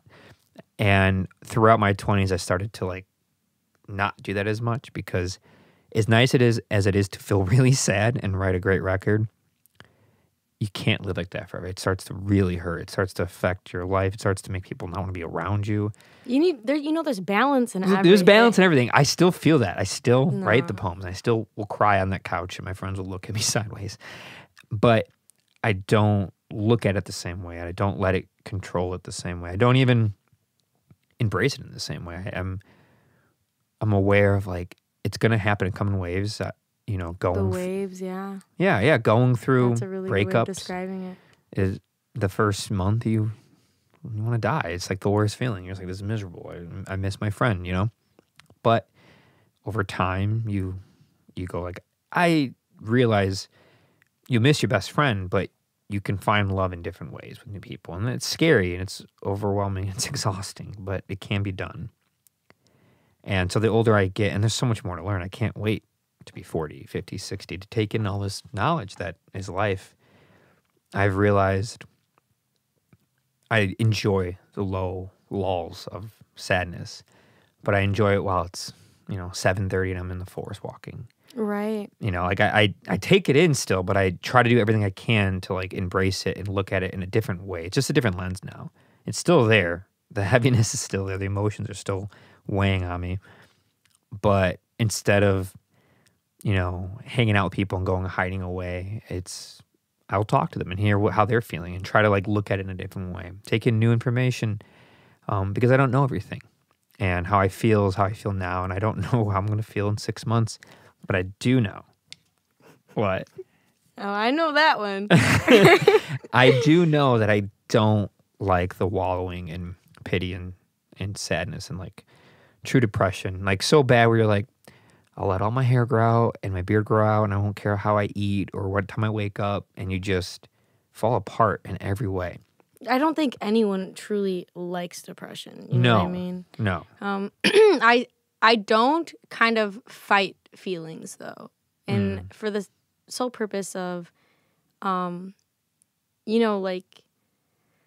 with every low is a very high, and I have a yin yang tattoo on me. I think the duality of everything in life is necessary. I'm not going to be happy forever. I'm in a really happy part of my life right now, and I had to sit down and think about it. When's the last time I felt like this? When is it going away? And that's okay, because it goes back to like, I have to feel these lows to feel those highs, and that's okay. I'm not going to fight that because I need to feel and release it. But it's also good to acknowledge, hey, this lifestyle that I'm living isn't healthy for me and it doesn't benefit me, but it's still important and necessary to feel. Yeah. What right now is going on that makes me happy? Yeah.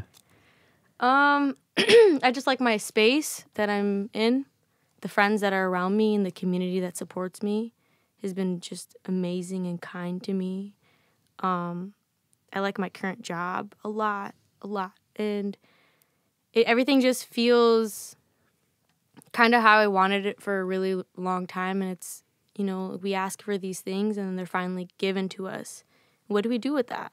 Who gives us these things? And who hears what we're requesting, And I think in like my current moment where I am right now, and it's a duality in this, because I was just telling you earlier how I feel as an artist. It feels like I don't do enough. But, I'm more than just an artistic person or a creative. When I'm me, I feel very content with who I am and what's around me. It's a duality, and I have to learn to appreciate both. I may not feel the best in one part of my life, but I feel the best in another part of my life. And I'm learning to take both of those in. Hopefully, if I can kind of mash them up and incorporate both of that, and find a middle ground. But if not, it's okay. I'm appreciating things for what they are. That sounds wonderful. That sounds very positive. Yeah. Good for you. Thank you. Yeah. I'm happy for you. Thank you for having me here. I'm like, I'm also taking in this moment, and being able to talk to you has been really cool, hear different perspectives, because we're like kind of one and the same, but we're not. We're not. We're completely different. But it's important that I can hear your perspective and kind of get an understanding of someone else. Yeah. You're quite wise for a 24-year-old. I hear that a lot, actually. You are. I have met quite a few people, and I do often, and I have a lot of students that aren't too far from your age. So, it's good. It's interesting. It's always interesting to hear someone who I feel is more mature, has experienced a lot and does something good with those experiences instead of not taking away, extrapolating some knowledge from it at different ages and different beliefs, different backgrounds, different locations. But it helps me realize, like, I'm not the only person. There's a lot of similar people out there. We do have some similarities. Our birthdays are close. Oh, wait. Speaking of which, the sign thing. So, I'm assuming you're into astrology, hence the tattoo. Okay. Yeah. Right? Yeah, a little bit. A little bit. Enough to get a tattattoo. Yeah. More than me. I don't have any tattoos Right. at all. What is it about it that interests you? What does it do for you? What parts of it are you fascinated with? When I was really, really young, my friends, like, we make jokes about this and stuff, but when I was really, really young, I was really into just, like, celestial things. So I had this charm bracelet only filled up with, like, moon, stars, sun, and I used to have telescopes growing up, and I really was fascinated with the idea of something other than Earth. That's where it stemmed from, Now that I'm at this age where I realize that astrology is here to benefit us, and looking at a birth chart can help you kind of make better decisions for yourself or understand people better. I've learned to communicate differently with different people based on who they are, because of their zodiac sign. I know that sounds crazy, but here's a good example. My best friend is a Gemini. He's really blunt. He doesn't hold back. He likes things just cutthroat. He doesn't want you to sugarcoat anything. And I've learned to communicate with them in that way. You know, you want the truth, I'm gonna give you the truth. My sister is a Pisces, and she's really emotional, and she has a hard time handling her emotions. So sorry if you're hearing this. I love her so much, but it's different the way that I approach her than I approach my best friend. But that's because that's the way that, you know, each zodiac sign is a little bit different. We have these characteristics, but also I'm better understanding the people in my life and how can I go about this in a better way. So when I talk to my sister, I kind of have to sugarcoat things. I kind of have to go a little bit lightly, take things a little bit slower. And that has benefited me in my life and my relationships with other people.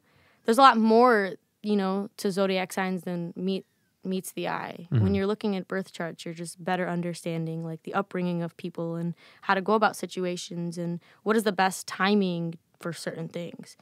And that's why I really like resonate with just who I am. You know, I just keep going, which is why I resonate with the arrow so much. I can't stop. I can't ever be stagnant in my life. And I'm constantly changing, and I'm constantly going through these like ego deaths and taking myself down and then being reborn again. Like I'm constantly doing that.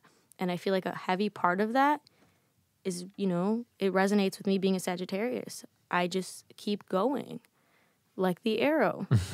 And yeah, that's I think why I'm a little bit interested in it. And I think I resonate really heavily with like the traits of a Sagittarius. So yeah. Now, what have you ever come across someone that doesn't fit those? Well, see, there's a little bit more to that. Right. Because you have multiple signs in a birth chart. So like, you know, just I don't really know you, but based off this conversation, you're Sagittarius like me, and we may share characteristics, and like maybe you're an extrovert and you like to talk to people and you like to be social. But your emotional side's probably a little bit different than me. And so you have, you know, multiple signs that represent different things. You have like a sign that represents like how you communicate with people emotionally, like example, like your moon sign. And if you like look into your circle, which I've found super interesting, my moon sign is an earth sign. I am a Capricorn moon.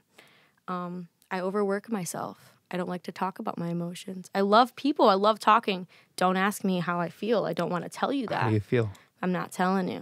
So because of that, you know, all my closest friends, we all have earth moon signs. We all understand each other emotionally. And that's, you know, that's a little bit more than your sun sign. But that is a little bit, you know, that varies too, because my Gemini best friend, my soulmate, absolutely love them. And in astrology, Sagittarius and Geminis are the ultimate soulmates, you know? What month or region of the year is Gemini? It's like end of May, early June. Love Geminis. You know what? You're a Sagittarius. Look for some Geminis in your life. They really spice things up. They're the chaos that I live for. I live vicariously through them. I have that in friends from every part of the year. Well, that's good. That's good then. Right? You know, I don't know. I never thought, because I know nothing about it, I've never associated any of it with a person. But, right. You know what? Once I started I never like meet friends and be like, so what's your moon sign? Never, no. I made all these great friends, and then I looked into this and realized, oh, you know, there's a lot of things that are very similar. Most of them have Virgo moons, which is, you know, an earth moon, and they all understand me emotionally. I know that I can communicate with them. I know that they know how to communicate with me. And we, you know, we think the same, and that's why it's easier to use. I think this is all personal opinions, you know, like, yeah. I don't like literally religiously study this. Yeah. This is just things that I've found in my experience, how it's helped me and benefit my life. You get something out of it in some way. I do. Yeah. I do. It's helped me be a better friend to other people. Because there's been times where I just, you know, people are like, you're so blunt. You hurt my feelings. Oh, like, you say mean things. And my best friend would be like, yes, you're a perfect friend because you told me exactly what I wanted to hear. And then I talk to my sister and you're like, you're so mean. That's why I don't tell you things. Like, you can't, you know, how can you meet everyone's needs? You can't. You can't. No. But if I know how to approach you in a better way, you know, I can tell my best friend, that orange doesn't look good on you. And my sister, maybe we should try a lighter color, maybe pink. You know, there's different ways to go about these things. And now that I understand that, life has been so much better. I hope that answers a little bit. It helps. Yeah. I'm curious because, all right, I'm going to say something that's I'm generalizing a lot, but bear with me. I don't mean anything by it. I've only ever heard women talk about it. You know, someone made a joke to me the other day. They're like, this is before now they are completely into astrology, bought books about it and everything. The original conversation they have is like, oh, you're one of those Twitter astrology girls. Twitter. And I'm like, what does that mean? I don't know what that Tell means. me what that means. Because, you know, there's like, and I have met people who don't know anything about astrology. And like, I met another Sagittarius and they were like, oh yeah, I'm this way because I'm a Sagittarius. I'm like, no, you're that way because you need to see a therapist, not because you're a Sagittarius. Like do not do that to us. Like that's nothing to do with what your sign is. Like there's a lot more, you know what I mean? That's a whole other topic. So what were you saying? I'm so sorry. No, it's okay. I've only ever heard, and this is my own experience, talking to women, I've ever heard women bring it up. Like, ever. I've never heard a guy bring it up ever. None of my guy friends know, man, I've ever walked into, do you know what that means? Where do you think that comes from? Any thoughts? I'd like to hear your thoughts. I don't mean to be mean, but they're just not knowledgeable. Like all of the male figures in my life are knowledgeable of astrology. That may just be like who you're surrounding yourself with, or to the extent of. I mean, I don't know. I've met quite a few men around the planet. I've never heard anybody talk about it. Then they're all goofy. I don't know what to tell you. All of my guy friends. It could be an age thing too. It could be an age thing. That's not even true. I don't think. No, one of my good friends. They're like, I don't know how old they are. Like mid-30s. They're very into astrology. It's a science, you know that, right? It's been around for a long time. I think, you know, the knowledge is out there. It's whether or not someone wants to learn. That's just what it is. And if you don't want to, you don't have to. No one's going to force it on you. And honestly, you could go your entire life without even knowing. But it's beneficial if you do, you know? I will look into it. I know nothing about it. I don't know. I've talked to a lot of guys. I've never heard a guy bring it up. Like, I don't know. So I don't know. I was just curious. I've only ever heard women bring it up. But obviously, I'm just generalizing. This is my experience. I'm sure guys bring it up. I just don't hear it. And I was just curious. When I hear a woman bring it up, I always ask, like, oh, what do you think about this? Like, this is what I've experienced. And I've gotten different answers. Some have brought up that it's the same thing I've heard women bring about, like, why I keep hearing about murder mystery podcasts and murder mystery TV shows from women being into it. You ever hear about that? No? Like, tell me more. So, you know, there's a lot of murder mystery podcasts out there and documentaries on Netflix about it. I've noticed I don't hear a lot of guys talk about it or bring it up. I don't know why, but I hear a lot of women talk about it, and I don't know why either. I don't know why. I don't have an answer for any of these. I'm just curious as to why I keep seeing that. But you pointed to right, yeah, because now that you mention that, yeah, I can see that.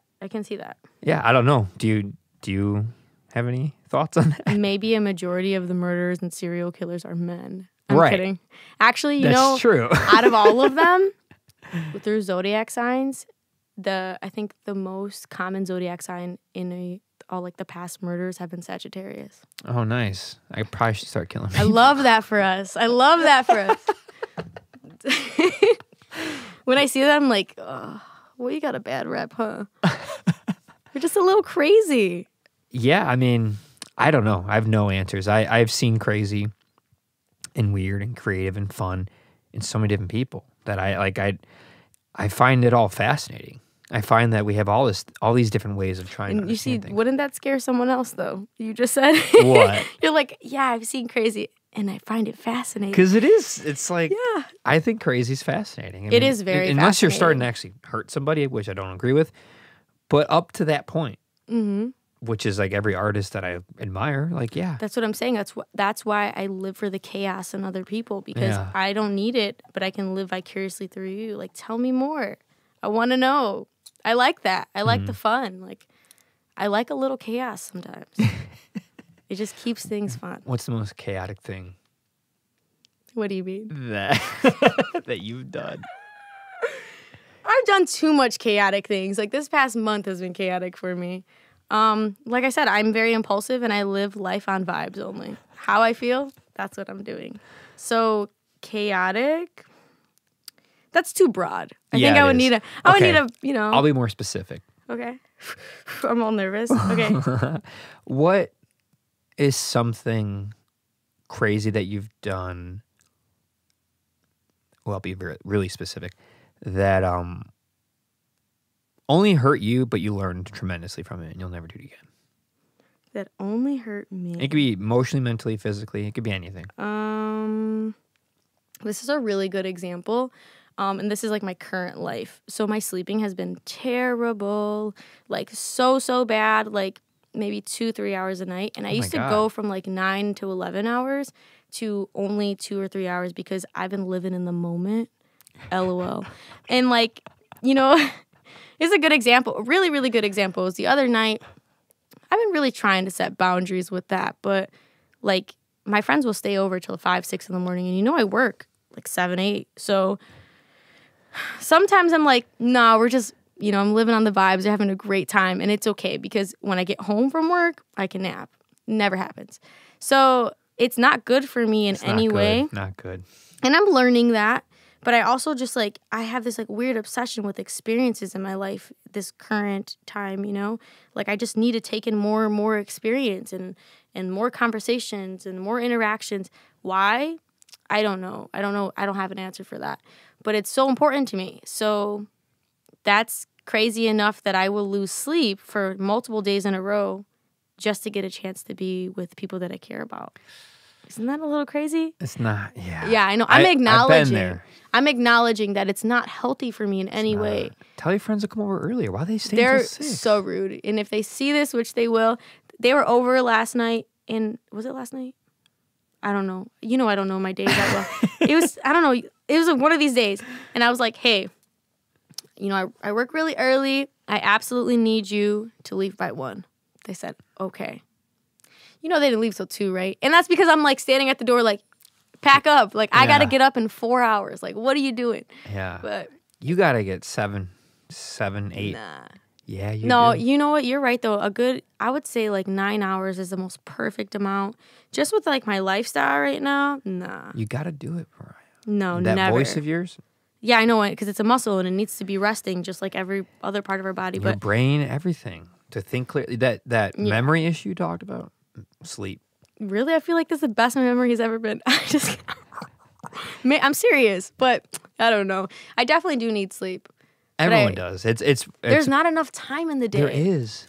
All right. No, I'm gonna No, help you I out know here. time is a social construct. No, I wasn't gonna get that metaphysical. No. I just had this conversation. They're like, well, if you wake up earlier, you gain 2 extra hours in your day. I'm like, but what if I just go to sleep 2 hours later? Don't I have the same 2 hours? Yeah, no, I wasn't gonna say that. No. Is that true though? Can you tell me your opinion on that? If you wake up 2 hours earlier, you get 2 hours more in the day. But if I stay up 2 hours later at night, is it the same thing? Well, it depends. Are you still waking up? Are you waking up at the same time? No, it's all relative. There's 24. The math is simple. 24 hours, right? Pick an 8-hour chunk you need to sleep. You pick it. What if I take it in naps? I take naps that's sometimes. not good. Don't do that. What? Naps are so good. No, they're not. Says who? Why do they make kids take naps then, huh? But kids need to sleep a lot, first of all, and you're not a kid. A 3-year-old does need their naps. They need to sleep like 18 hours a day. Why do they need to sleep so much, Mariah, you ask? Because their brain's developing, and it needs to rest, and their body needs to grow, and takes a lot of rest. Your brain is still working heavily for us, your life. You know you're fully grown, you're an adult. Your brain still takes in a lot of work. You're doing physical things, you're doing mental things. Pick an 8-hour window. You pick. I'm assuming it's going to be 11 to 7 or 10 to 6.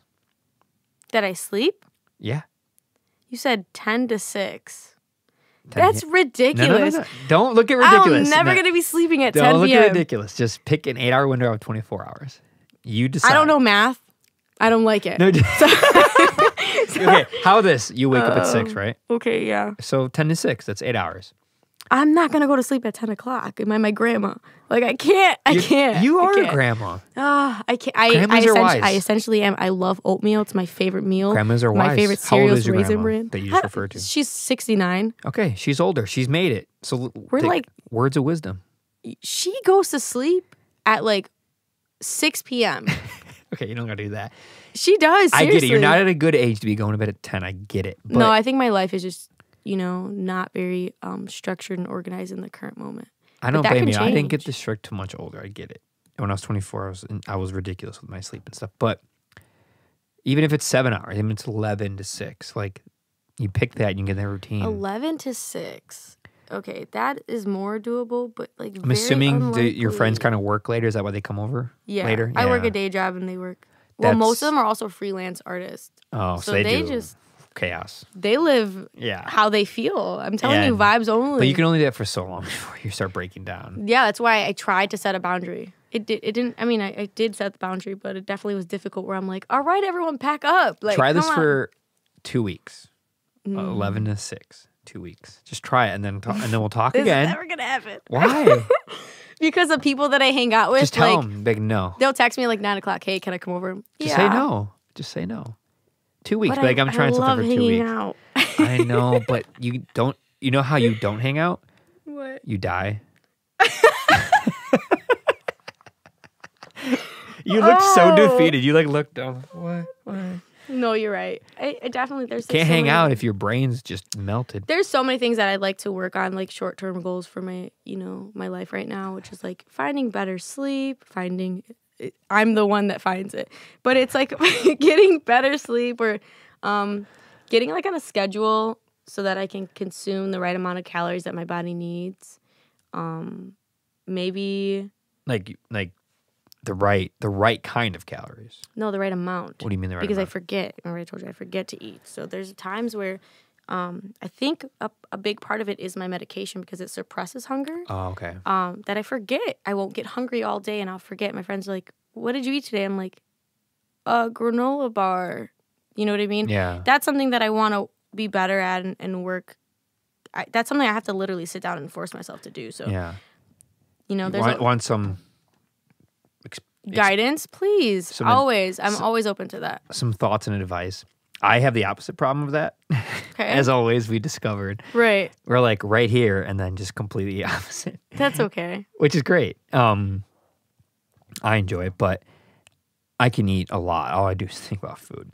I have the obesity gene for sure. I mean, I was once 40 pounds heavier, so I understand and how serious that can get. But what I'm getting at is to help with that, I fast. I give myself 8 hours and I eat within that window. And I have people in my life that have an issue. I wouldn't say issue. That's not the right word. I take that back. A situation with their body, like how yours is, where they kind of forget. It could be anxiety driven. It could be medication driven. It doesn't really matter. They kind of forget. They don't think about it. So what they have done is the same thing. Fast, which sounds counterintuitive, but it gives yourself an 8 hour Right. window. So it forces you to eat in that 8 hour window. And you actually end up getting all the calories you need because you force yourself between, you pick it, your job, you could be between 9 and 5, 10 and 6, whatever it is. It can be a 9 hour window. It forces you to have to eat because you're not going to eat in the other windows. And it forces your body to be a little more healthy with digesting stuff because fasting is really good. For a long time, we didn't just have food available all the time. You couldn't just go to a pantry and pick out food. Right. They didn't exist. Things went bad. In fact, that's a whole nother story. We shouldn't eat stuff that doesn't go bad, which is a whole nother. Love the preservatives. I'm kidding. Just kidding. God. Maybe not. I'm kidding. I don't know. It depends. There's certain things where I'm like, I'm okay with that. Like what? I love Cheez-Its. I'm sure you can keep Cheez-Its for like years and they'll still taste the same. I've gotten a little annoying with my food consumption where it's like, if there's more than 3 ingredients, don't eat it. If there's a preservative, don't touch it. That's how I feel about my hair. I refuse to put anything. Your hair looks great. Thank you. It's curly, it's curly. It's very curly. But I refuse. People are like, hey, try out my hair product. And I'm like, absolutely not. I see all these chemicals in there. I'm good. I don't Wait, need so it. why do you apply it to your hair and not your body? Your You body's know way what? more important. When In you fact, put it it is like the that- foundation of your hair. I know. My grandma, like, she'll call me in the morning. She's like, you better eat. Your hair's going to fall out. I'm like, stop telling me that. And another thing that I'm still young, but another thing a lot of youngsters, like your age, forget or don't realize is, of course you look good. You're 24. Oh, I know. You know, this whole conversation we're having, I've had with my grandma like 7 times. Grandma's, I told you, listen. She's like, your nails are going to get brittle and your teeth are going to fall out. And blah, blah, blah. I'm like, when I talk to people in their 20s, like, yeah, I do this, I eat like that, I sleep like this, it's fine, I feel great. It's like, of course you do. You're in your 20s. And I know. Keep it up. Talk to me when you're 40. You know, I'm lucky enough to say that I haven't lived my life like this very long. Good. You know? No like, more Cheez-Its. No, you know, Cheez-It, the duo ones are very good.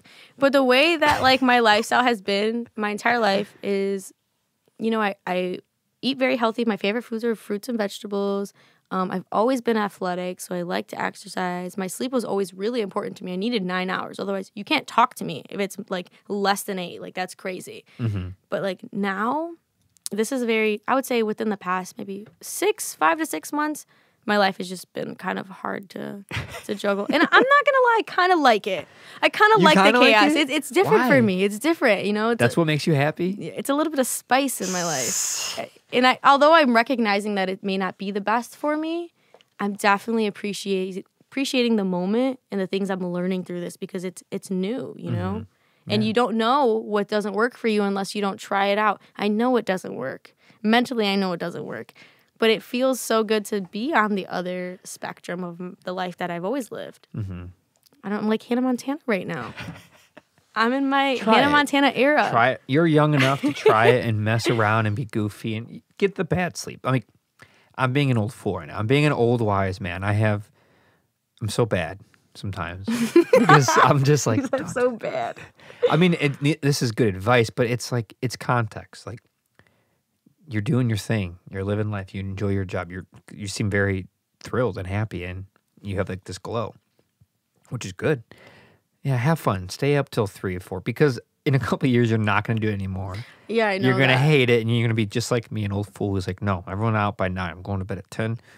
I mean, yeah, I respect that though. Well, it comes from a place because I already did what you're saying. Like right. I did everything you're saying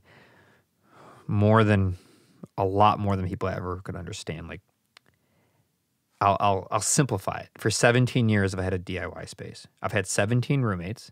I've met every person under the sun. I've had massive music festivals with thousands of people here, shows every month, the craziest amount of people. People just show up here all the time still. Half people I've met or even close to it. The 6 a.m.s every night, like staying up to the sunrise every night, all of it. I've done it all.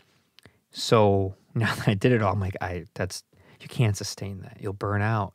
Everyone I know that is a great artist or a great musician or a great whatever, a great thinker, eventually they burnt themselves out if they kept down that path. So yeah, have fun, do it.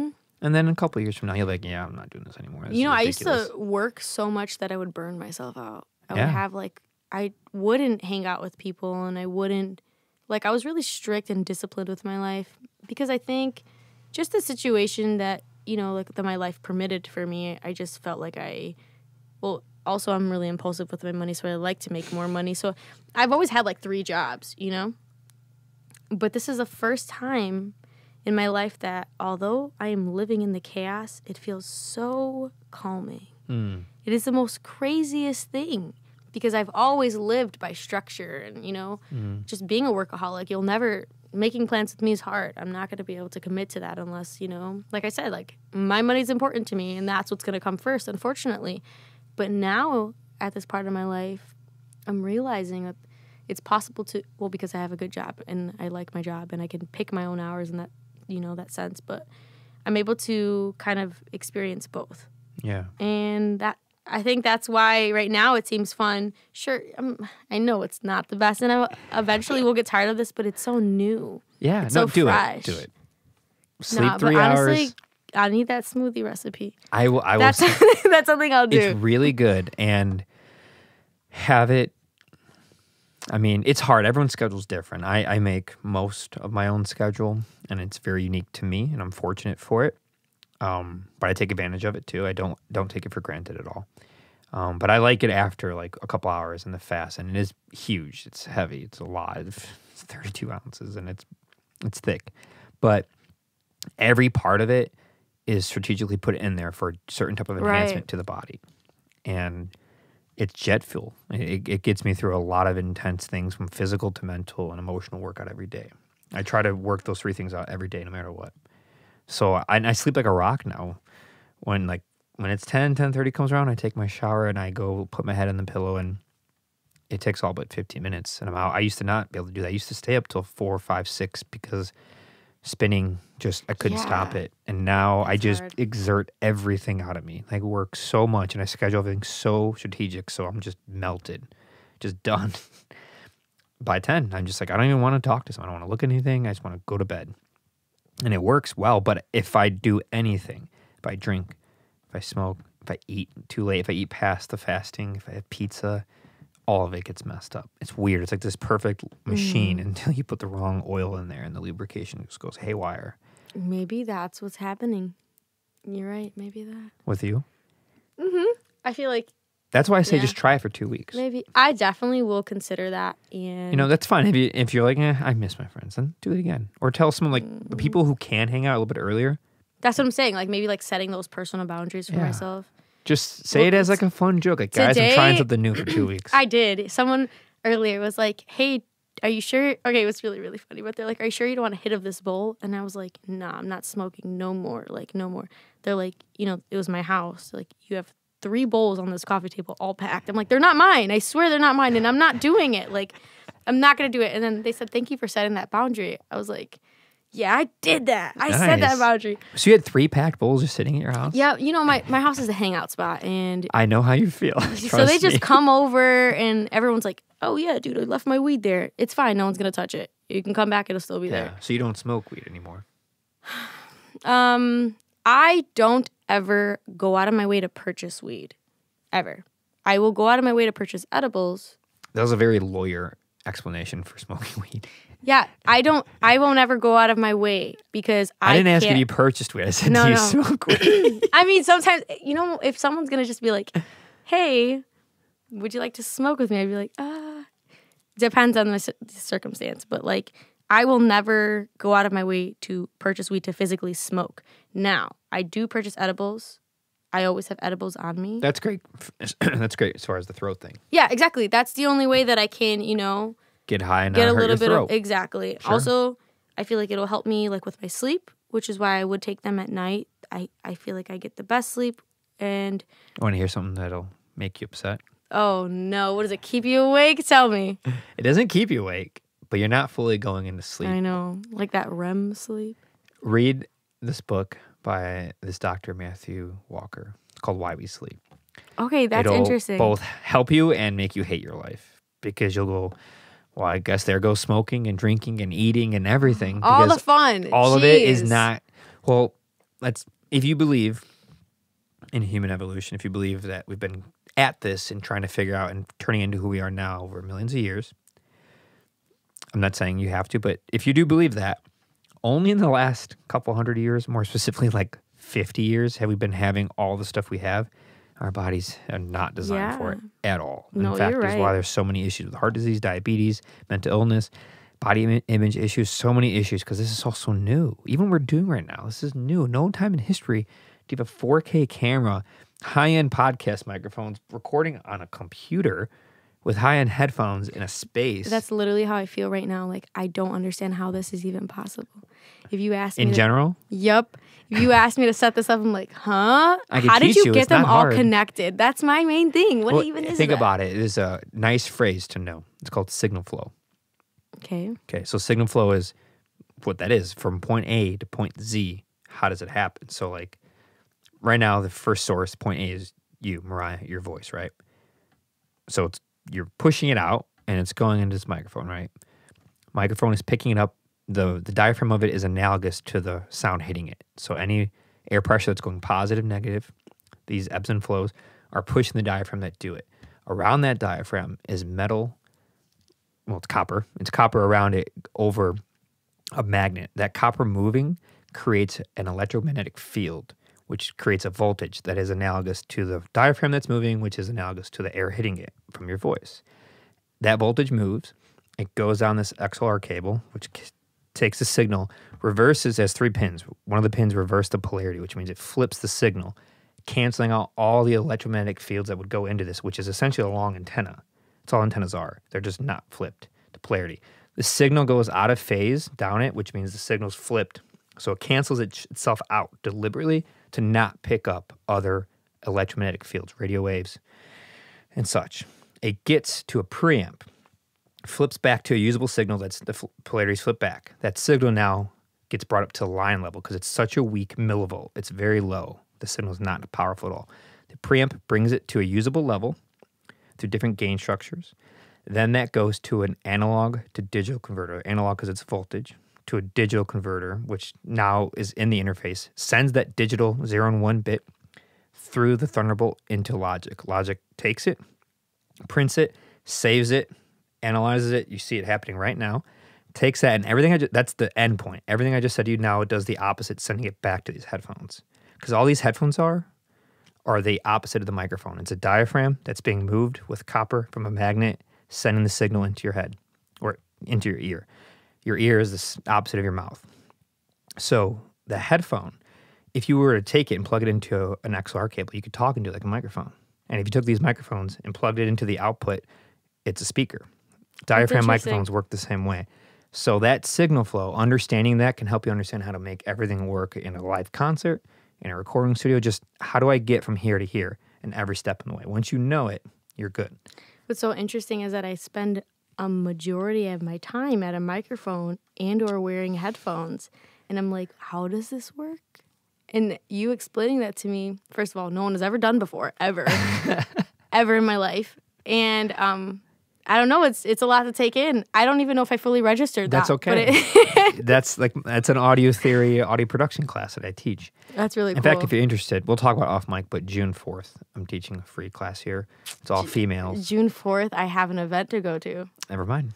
You know what? I forgot you wouldn't have come anyway because you don't do the planning thing. I don't do that. But I do have an event that I committed to already. And you know what? Unfortunately, the time doesn't align in this current moment, but that doesn't mean that we can't do that in the future.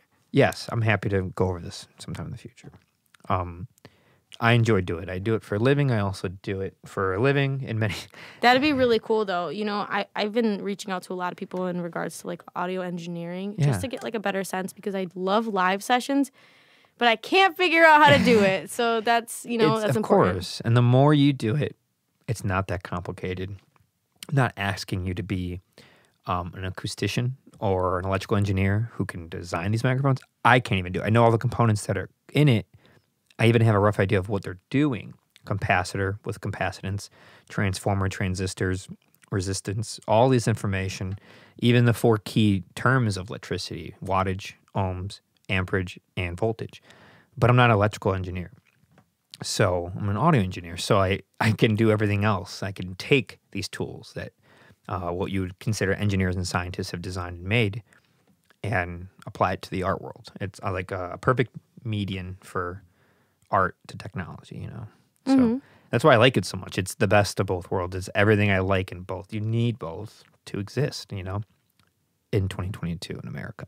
It's really cool. Yeah. Thank you for sharing that with me. You're welcome. I'm a nerd, and I love it. That is completely fine. That is completely fine. It's kind of a phenomenon. Like, everything I just said, at the very core of it, we, as a species, to yet know how it works. We know how to make an electromagnetic field. We don't know actually why it does what it does, which is insane. That's the same thing for love. They don't exactly know. No. Like, there's no exact... We know there's all these things going on, and we have attachments. There's books about attachments. There's books about emotions. There's books about all these things, but there's research. These people have PhDs in this, and yet we still don't actually know the secret to the sauce. Yeah, exactly. And okay, cool. Yeah. That's why I love electromagnetic fields. Oh, wow. I see what you did there. Okay. That's cool. What is wrong with me? It's okay. I appreciate it. I love how you don't go, nothing's wrong with you. You just go, it's okay, something's wrong with you. Yeah, you know what? You probably know me a lot better than a lot more people now after I just explained to you that sometimes, the things I say sound a little crazy. And that's okay. That's okay. You know what's funny? What? I wanted to talk to you because you sing about music, and we've we haven't even 1%. Touched, yeah, I haven't even touched the music. But that's also my fault. I told you I love to talk. Yeah. That's what happens when I sit down for these things. It's okay. I've talked about music with a million people. It's like what we've talked about. Guess how long we've been talking for? I don't even want to look. Just guess. I can't. You don't have to look. Just guess. I don't want to guess. Just I've never had such a hard. Just guess.